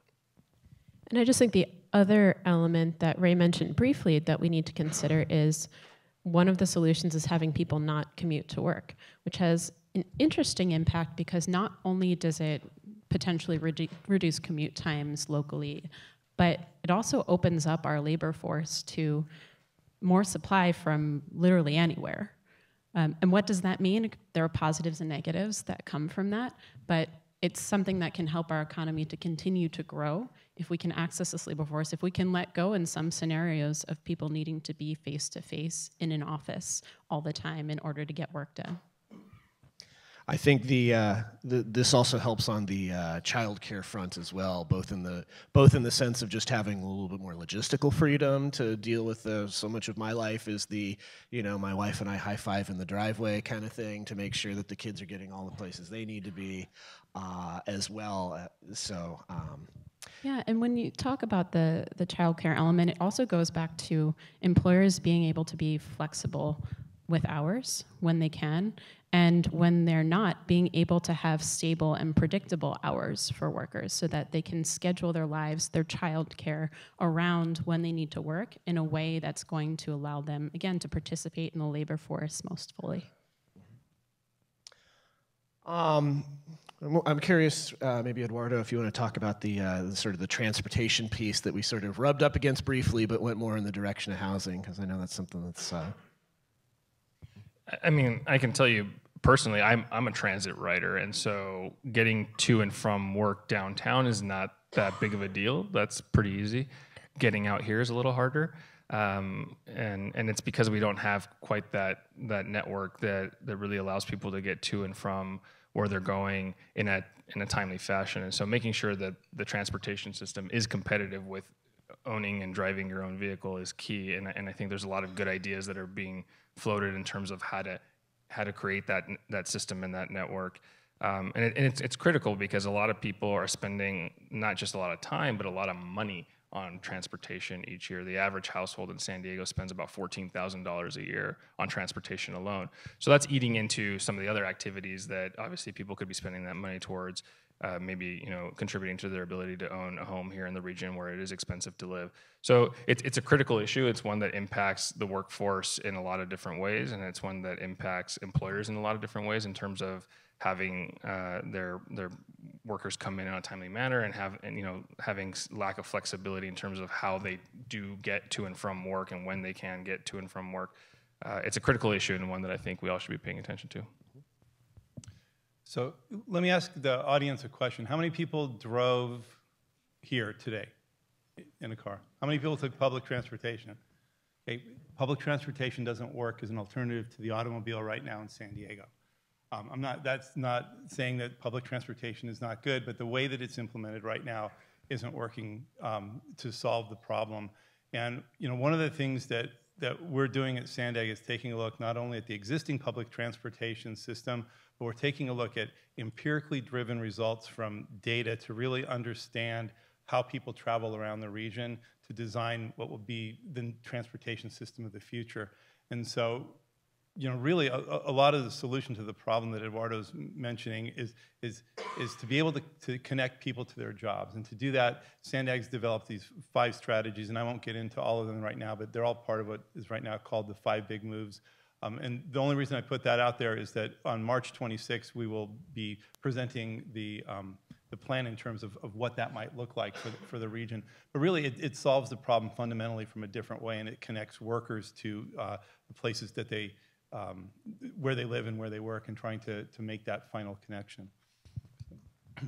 Okay, so I want to turn, still sort of in the housing genre, but a little more specifically, we've heard several things over the course of the day so far about how tax incentives give municipalities a big incentive to basically try to get a new car lot on their in their jurisdiction, or at least business more specifically. We also heard that a lot of the fixed costs of building tends to skew what new housing supply there is in a direction that's targeted at the upper end of the income distribution. So I think there's kind of 2 pieces of this that we got several questions about, and I'd like to kind of, we're going to hit both of them, so take whichever one you want first.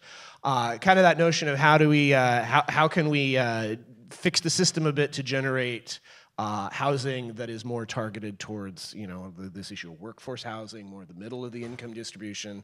So that's kind of the first big question.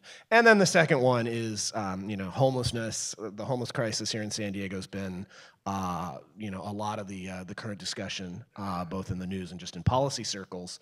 What can we do to specifically target housing supply that's going to help address that issue? I hear that and I go back again to supply. Mm-hmm. If there is more supply of any type of housing, it's going to help affordability for everyone. So I think that's one thing that's really important to keep in mind. Yeah, but in order to fix the supply, the thing is that, the government doesn't build housing. The government creates rules to keep housing from being built, is essentially what happens. You didn't hear me say that. What we need to do is somehow help the developers have have certainty when it comes to starting a project and being able to take it to fruition. Because right now, the way that the rules and regulations are set up, there's a lot of risk involved in doing these housing projects. So if you want to lower the price of housing, in many cases, you need to somehow incentivize the private industry to be able to do that. So I'm not saying that we should do that without any type of regulation, but I think that streamlining that process and making it more certain for a developer so that they can have reasonable margins without having to go extreme to try to make up for the times that they aren't able to have a project come to fruition makes a lot of sense. Yeah, I think they both hit it on the head. I won't claim to be an expert in this space, but my understanding is that currently, based on the not just the regulations, but the cost actually associated with building, it's really squeezing builders' ability to build that housing that would fall into the sort of middle of our income spectrum here in San Diego. So it's easier to build market rate housing that very few people can afford, and it's easier to build subsidized housing because there's a subsidy to help deliver those units. But everything in between is really where developers are feeling the pinch and unable to kind of make projects pencil out, from my understanding. It's simply not profitable to build housing that is affordable. The $2 million condo in downtown is a project that a developer could make money on, but the people who work downtown really can't afford to live there. And so what you end up having is, it's interesting too, because we build these communities thinking that if we build housing in downtown, we'll have workers who live in downtown being able to live downtown and shorten the commute. And what we've created is actually a reverse commute to Serrano Valley, where the high-paying jobs are, because they're the only people who can afford the housing that's being built in downtown. So. It is an irony that one of the most popular, so your average starting assistant professor here in our business school might be 27 or so. Maybe not quite to kids yet, but thinking about it, maybe 5 years from now, they all want to live downtown, right? They like that lifestyle, but it is the reverse commute, and then they start to ask about transit, and we say, well, you can probably get to the mall, and then Uber from there, or the bike, or whatever. So it is, I think it's got some, when we play the game of the jobs are here, let's put the housing here, we often get a lot of the unintended consequences, because at the end of the day, these are all individual people who are making the, my housing decision is a function of where's my job, where's the kind of house that my family wants, and then there's also issues like what kind of schooling are we going to have? I'm thinking about for my kids. Our decision to live up in Penasquitos is in large part driven by I want to be as close to USD as I can, but I kind of want to be in Poway Unified too. And you start to look at the map and you draw a circle, and there we are. Yeah, I think that's a very good observation, because an urban lifestyle is not for everybody. People choose to live where they live because of things like the neighborhood that they're in, the friends that they have, the school districts that the kids are in, the type of activities they like to do, and that's why you see the dominated, a younger population dominating downtown right now. People don't necessarily move to where their jobs are because the housing units aren't necessarily of the right type either. So, good observation. Sorry, I'm just checking on the queue of questions we've got here. All right, so we got a couple questions that are all, some are very general and some are very specific. Some are like referencing things we said a year ago along those sorts of lines. So, we've been talking about the big picture and sort of the medium-term outlook for San Diego for a little while, but I'm wondering, maybe start with you on this, Ray. What are your thoughts on kind of what the more near-term outlook is? Do you have the everything's great and we have to shed our miserableism? Are you worried a little more about the inverted yield curve? Kind of what's your thinking, and what are you at SANDAG kind of thinking about what the outlook looks like for the next 2 years? So you're asking, is my crystal ball foggier than Dr. Thornberg's crystal ball? Right now, if you look at the fundamentals of the economy, I don't see any reason that we would necessarily go into a recession anytime soon. However, with that said, I have started to present a recession scenario to our board of directors just to let them know, if it comes, what it might look like, because we've now been in an expansion so long that they've forgotten what a downturn would really look like. So that's something that I'm doing from a conservative perspective. I think, if there is going to be a slowdown in the next couple of years, it would be caused by one of those external shocks that we don't know what it is. I mean, the coronavirus could very well be something like that. It's always been a shock. The last time it was the housing crisis. This time it could be something. I mean, I don't believe all the news that's coming out of China right now in terms of how bad or this is or isn't. But you could have global ramifications to that could then impact the U.S. economy and force us into a downturn. But the fundamentals aren't there to put us into a recession. A war would do it, those type of things. Mm-hmm. I think the tight labor market is kind of going to persist in the near term, and it's obviously the biggest concern we have is employers being able to find the talent that they need on a timely basis to continue to produce the way that they have been for the last several years. So that I think is really the nearest term headwind that we see right now is the tight labor force and the tight labor market, and how do we get more people trained up, skilled up, relocated to San Diego to fill these jobs. And part of that is how do we help employers to provide training opportunities themselves, especially where we have a county where 95% of businesses have fewer than 50 employees. They don't necessarily have the scale to provide those opportunities. So how do we find collaborative solutions to train up talent? And how do we help employers to be more aware of the skills that are needed for a job? And when they're creating a job posting, making sure that a bachelor's degree isn't being used as a signifier of skills that someone else may have, right? Not limiting the talent pool themselves when they could be more open to other sets of skills and credentials. So one of the things that's on our mind here at USD a little bit, we know San Diego is a small business economy. We know San Diego is also a very entrepreneurial economy.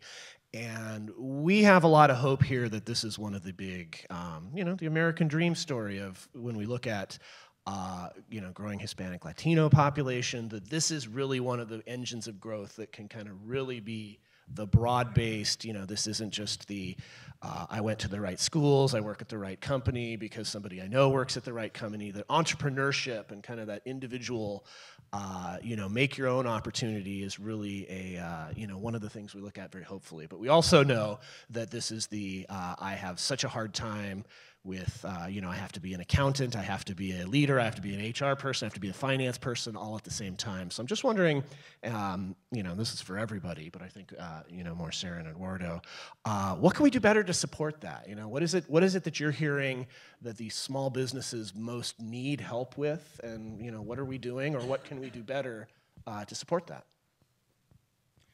So we've surveyed and talked to lots of small businesses in the last couple of years very extensively. The number one issue that a small business owner is always going to report is finding that next customer. Where is that next source of revenue going to be?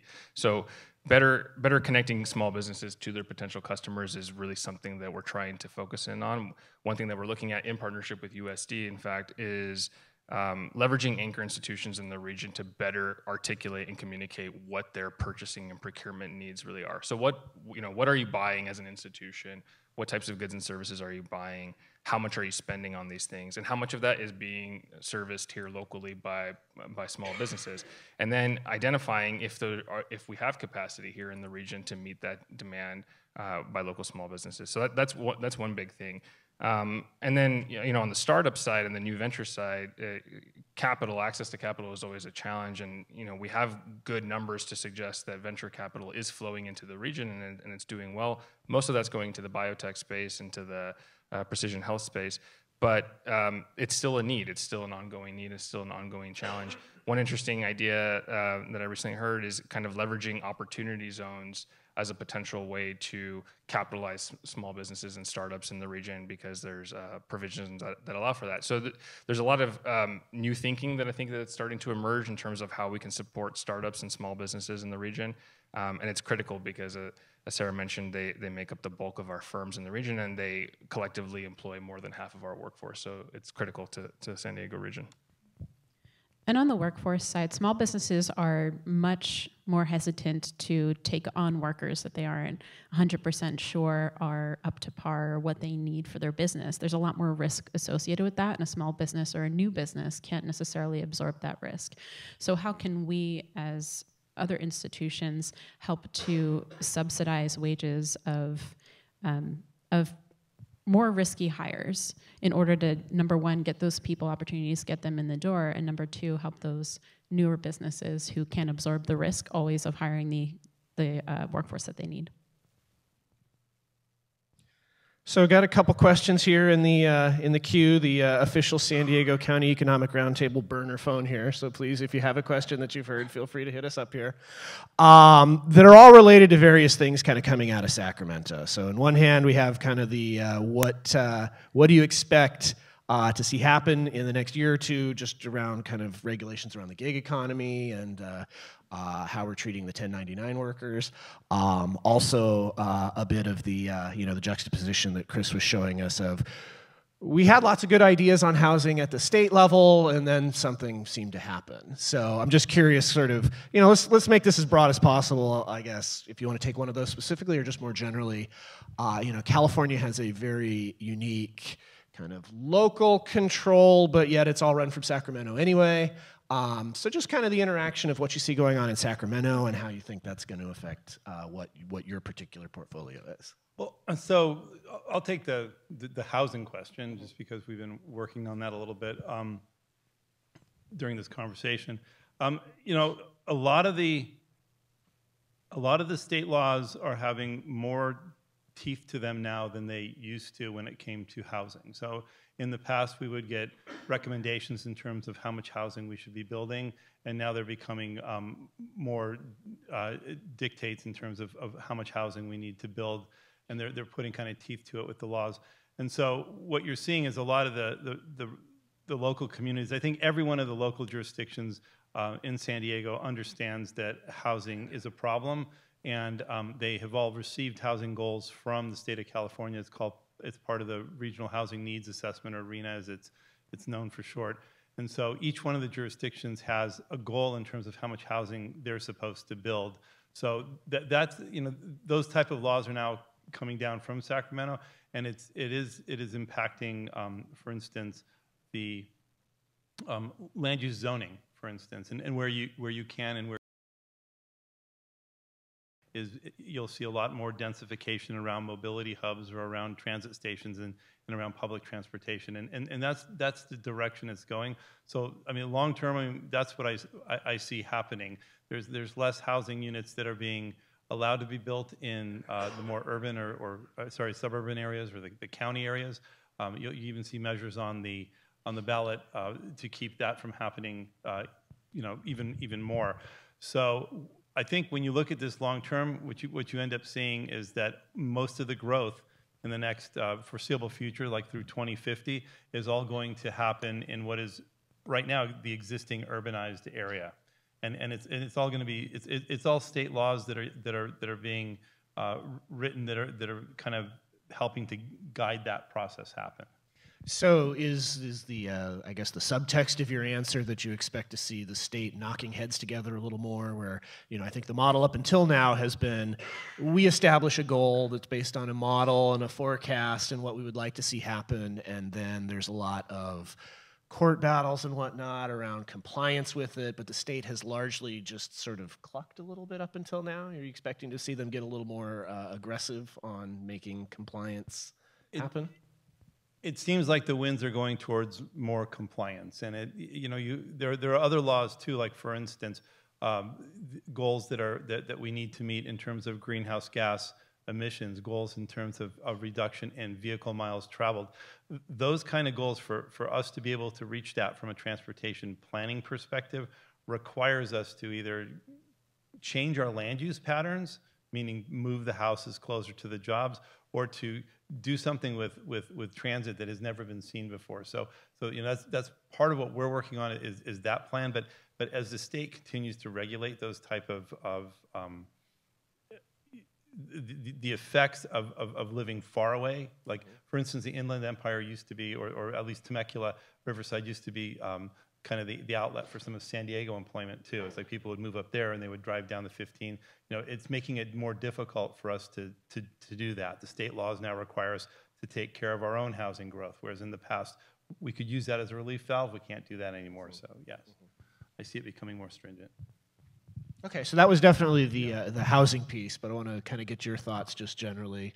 Like I say, what are you thinking about on a daily basis, and kind of what's going on in Sacramento showing up in your portfolio?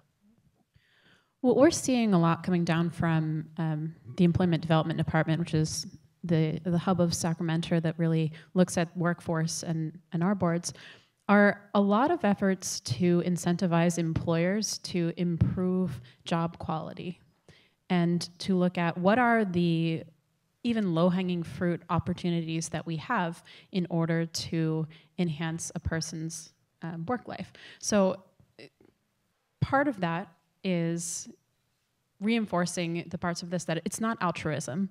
If you have higher job quality, you are increasing your retention, you're decreasing turnover. Those are the same thing.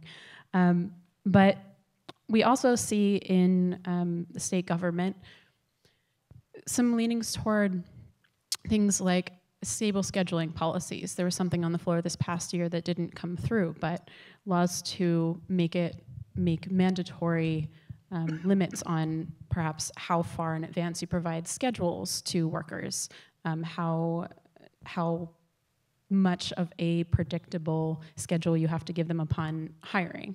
So that didn't go anywhere this year, but that could be coming back around. It's something that is really important for businesses to be actively involved in making legislation like that, so that it is going to be in the best interest of both businesses and workers. Yeah, a couple things. So one, there's a lot of discussion around the establishment of a statewide trade office.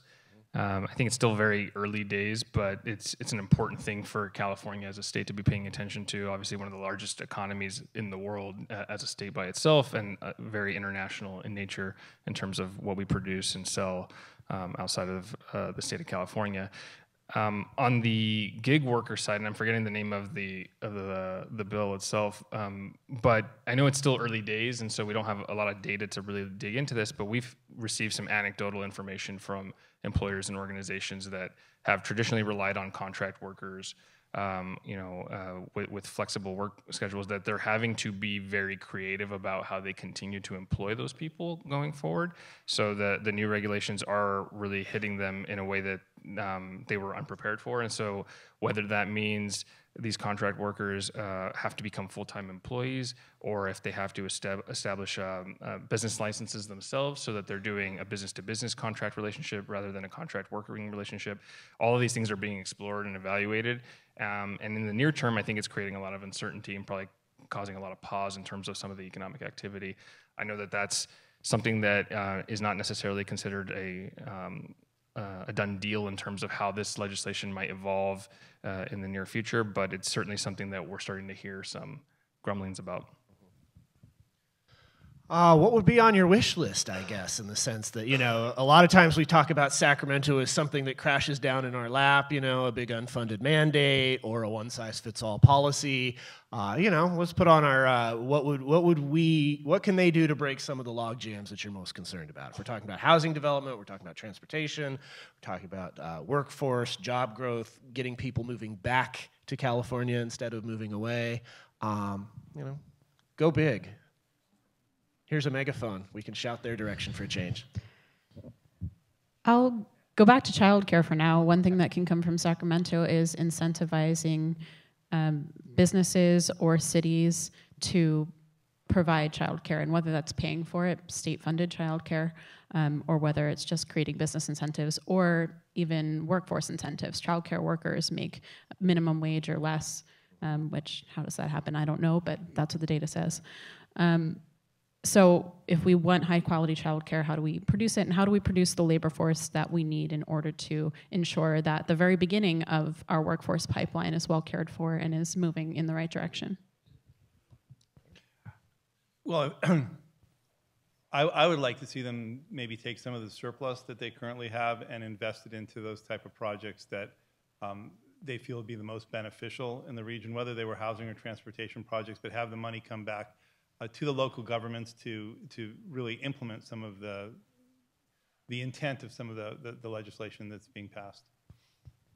Yeah, I'd double down on public transit, and I have very personal reasons for that, but also I think it's an important investment that, so far at least as a region by ourselves, we have not completely solved that problem. And so how do we get additional resources, additional funding, additional support to really implement some of these grand visions that we're starting to build?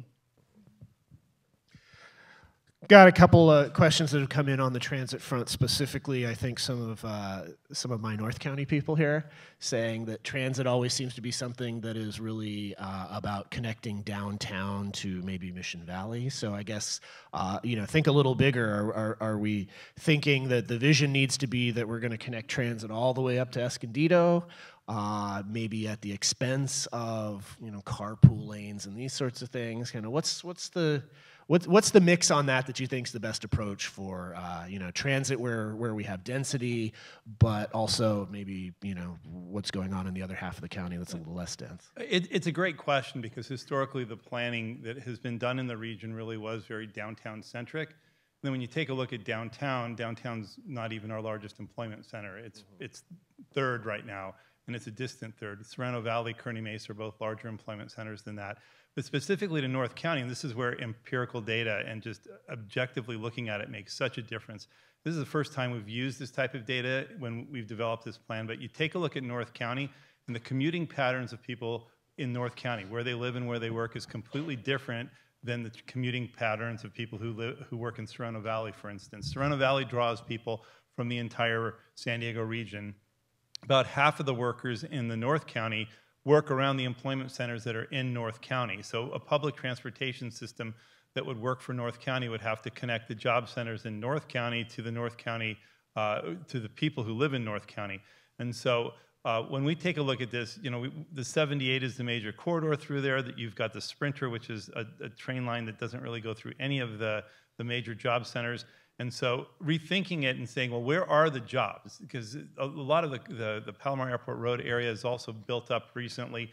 So what you do is you rethink that and create a complete corridor around the job centers in North County, and then you augment that with public transportation, and then you augment it with things like autonomous, flexible fleets in the future where people could take care of that last mile problem and getting to their home. When we take a look at this, we can right now we're offering very little in terms of public transportation to North County, but with a system that actually took into account the data, we could probably offer 80% of the people in the region an alternative. That doesn't mean everybody has to take it, but that there really would be a true alternative that would be as competitive as the automobile, that would be priced about the same, that people could take, and thereby relieving some of the traffic. But it really has to do with rethinking the transportation system and rethinking how people are traveling throughout the region and not making it downtown centric.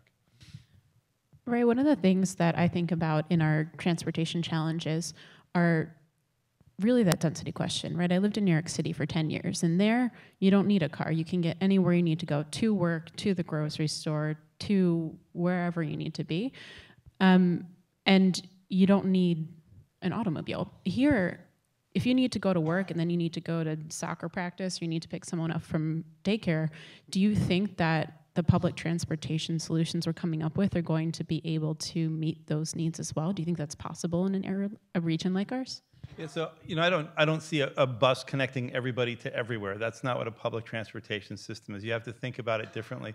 You think about taking technology and using technology to as an enabler to help solve that last mile problem, which is what really you're talking about, are these short local trips.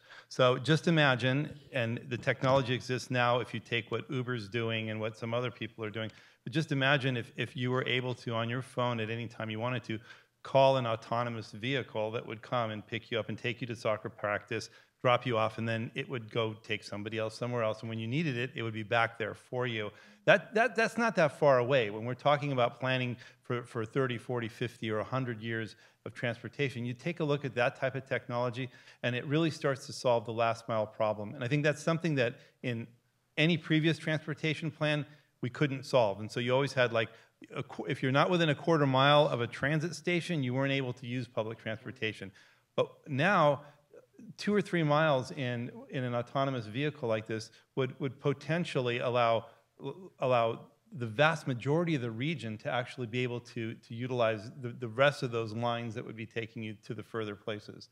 And we will never have the density that we have in New York. Hopefully we never have that type of density. But with that said, we really need to rethink land use too, and to start thinking about densifying around some of these transportation infrastructure investments that we would be making in the future. Couple questions here related to, I guess, two different sides of the same coin. So one of them more on the population side, just kind of the, want to hear generally about the, this idea that net domestic migration from San Diego seems to be negative for a long time. So kind of what impact you think that has on the workforce, on many of the housing projections and whatnot that we're going to make. And then in a similar vein, we hear a lot about kind of business climate and sort of what the business version of that is, that the oppressive hand of California regulations also driving a lot of businesses out, which I think is kind of an overdone motif occasionally, but I want to get your thoughts on both of those. So you want to go the domestic migration and population route, you want to go business climate route, but we got a lot we can do with that too. Yeah, I think the domestic migration issue is a real one that we're facing. I think we need to rethink our vignette of millennials as these kids who are kicking and streaming into the workforce. Millennials are in their 30s and they have children and they want to buy houses and they want to settle down. And these are the people who I'm seeing leaving, and they're the people who we need to be moving up in the workforce, to be taking on the leadership roles that are going to be vacated by the baby boomers, but we're hollowing out the center of our workforce because I know people have moved to St. Louis, people have moved to Austin, people have moved to Denver, all of these hubs where there's still vibrant cities and they're affordable. So I think it really goes back to housing as a big driver of a lot of those moves that I'm seeing. And I think it's a real problem for our economy.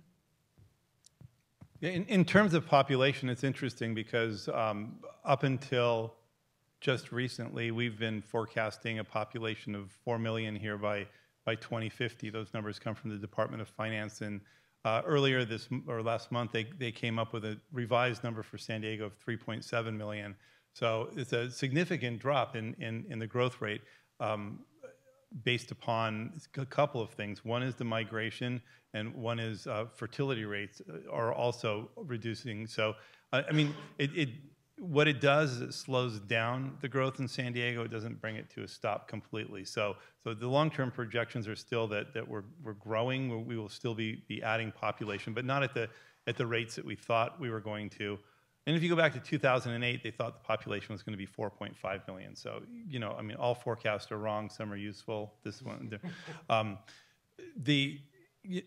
in terms of out migration, I think a lot of it has to do with job creation too. And San Diego, with the biotech that is occurring and the spinoffs that are occurring from UCSD, really is a hotbed for a couple of things. And one is the venture capital coming in, and these companies are going to continue to create jobs, and it's going to continue to create demand, and to bring that high quality talent into the region. I know it fundamentally changes the type of workforce we have here in San Diego, which is why a lot of people are, it's like we're the middle jobs. I mean, they're going away. I agree with you. But what's happening is that we're turning into a much more high-tech focused hub over here in San Diego. Yeah, and I think I agree. I think the demographic and migration challenge is the real one here. If we're being honest, and everything goes back to workforce. Really, it's how do we make sure that we have the workforce to fill those jobs of today and tomorrow. And to Sarah's point, I think that's exactly right in terms of the millennial cohort. Not they are, but we are the in prime working age, and at that point in our respective lives and careers where all that settling down should theoretically be taking place. All of those decisions have been delayed by this generation, in large part because of the impact of the Great Recession. But as our cohort comes to that age and starts to prepare to make those decisions, one of the principal things is, can we buy a home and settle down and really set roots in whatever market that we're living in? And I know personally from a lot of people that are also millennials that decision is increasingly difficult, and one that people are willing to consider relocating out of region, out of state, because the cost of living pressures are a real consideration. And so I think solving that issue is key to making sure we retain the existing workforce that we have, and that those younger workers are able to kind of age and grow into that next tier of of employment, and that will kind of continue to maintain that pipeline of new workforce and new development and new talent here in the region. I think that's instrumental. Yeah, and I think the trade-off is something to keep in mind as well between where you want to live and where you can live. And there are places in this country where you can live in the place where you want to live and you can afford it. And you don't have to be halfway to Palm Springs before you can afford a house to be able to live. My sort of interesting micro metric on this is not, I mean, I look at the Department of Finance numbers and all that as well, but just keeping an eye on our recent graduates, you know, I mean, I've been here at USD about 11 years, and, you know, the initial kind of coming out of the Great Recession, San Francisco was kind of the big metro that was a huge consumer of our graduates. It was almost uniform that all of our talented people were like, I would love to stay in San Diego, but I can't find a job. That's the main thing. There's not a job that really is kind of commensurate with the skills and whatnot. So there was this huge kind of brain drain up to San Francisco for a while. I would say that reversed maybe in 15 or 16. But the funny thing I'm seeing now is and this is funny because this kind of mirrors my own life. I was in the Bay Area for a while, you know, in my 20s and early 30s, and then kind of like, I actually want to come back, you know, where do I want to live now? Now I've got a little bit bigger choice set, and so I feel like the decisions I'm hearing from these you know, 10 years out alums are along the lines of, I really want to get back to San Diego. And one of them said something very interesting to me, which was but it feels like Santa Barbara a little bit, which is if you've made a lot of money elsewhere, it's a great place to live, but you're not going to go there to kind of start off your life. So, you know, I think a lot of what we've hit on today is the notion that we kind of see a road where we become the sleepy, not very thriving place where lots of rich people who made their money elsewhere live. So we're here in the home stretch now, just about 5 more minutes. I think I've blown through most of the questions, or at least something near. If you've got any last ones, I'm happy to take them here. But I think just sort of, you know, last thoughts, take this in whatever direction you want to of what you've heard today, and you're thinking about San Diego, you know, in both the next 2 years, the short-term outlook, but the longer-term outlook. You know, what do you most want to leave the audience with?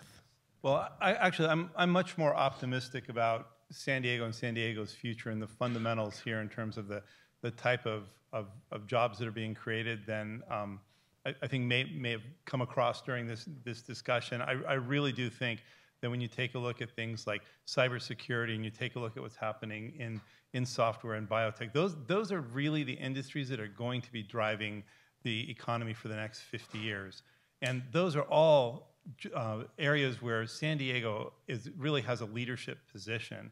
And so if we use that as a strength, then I think that you know, we will continue to be a thriving community. It's like, yes, do we have a housing issue? Absolutely. So does the rest of the state of California.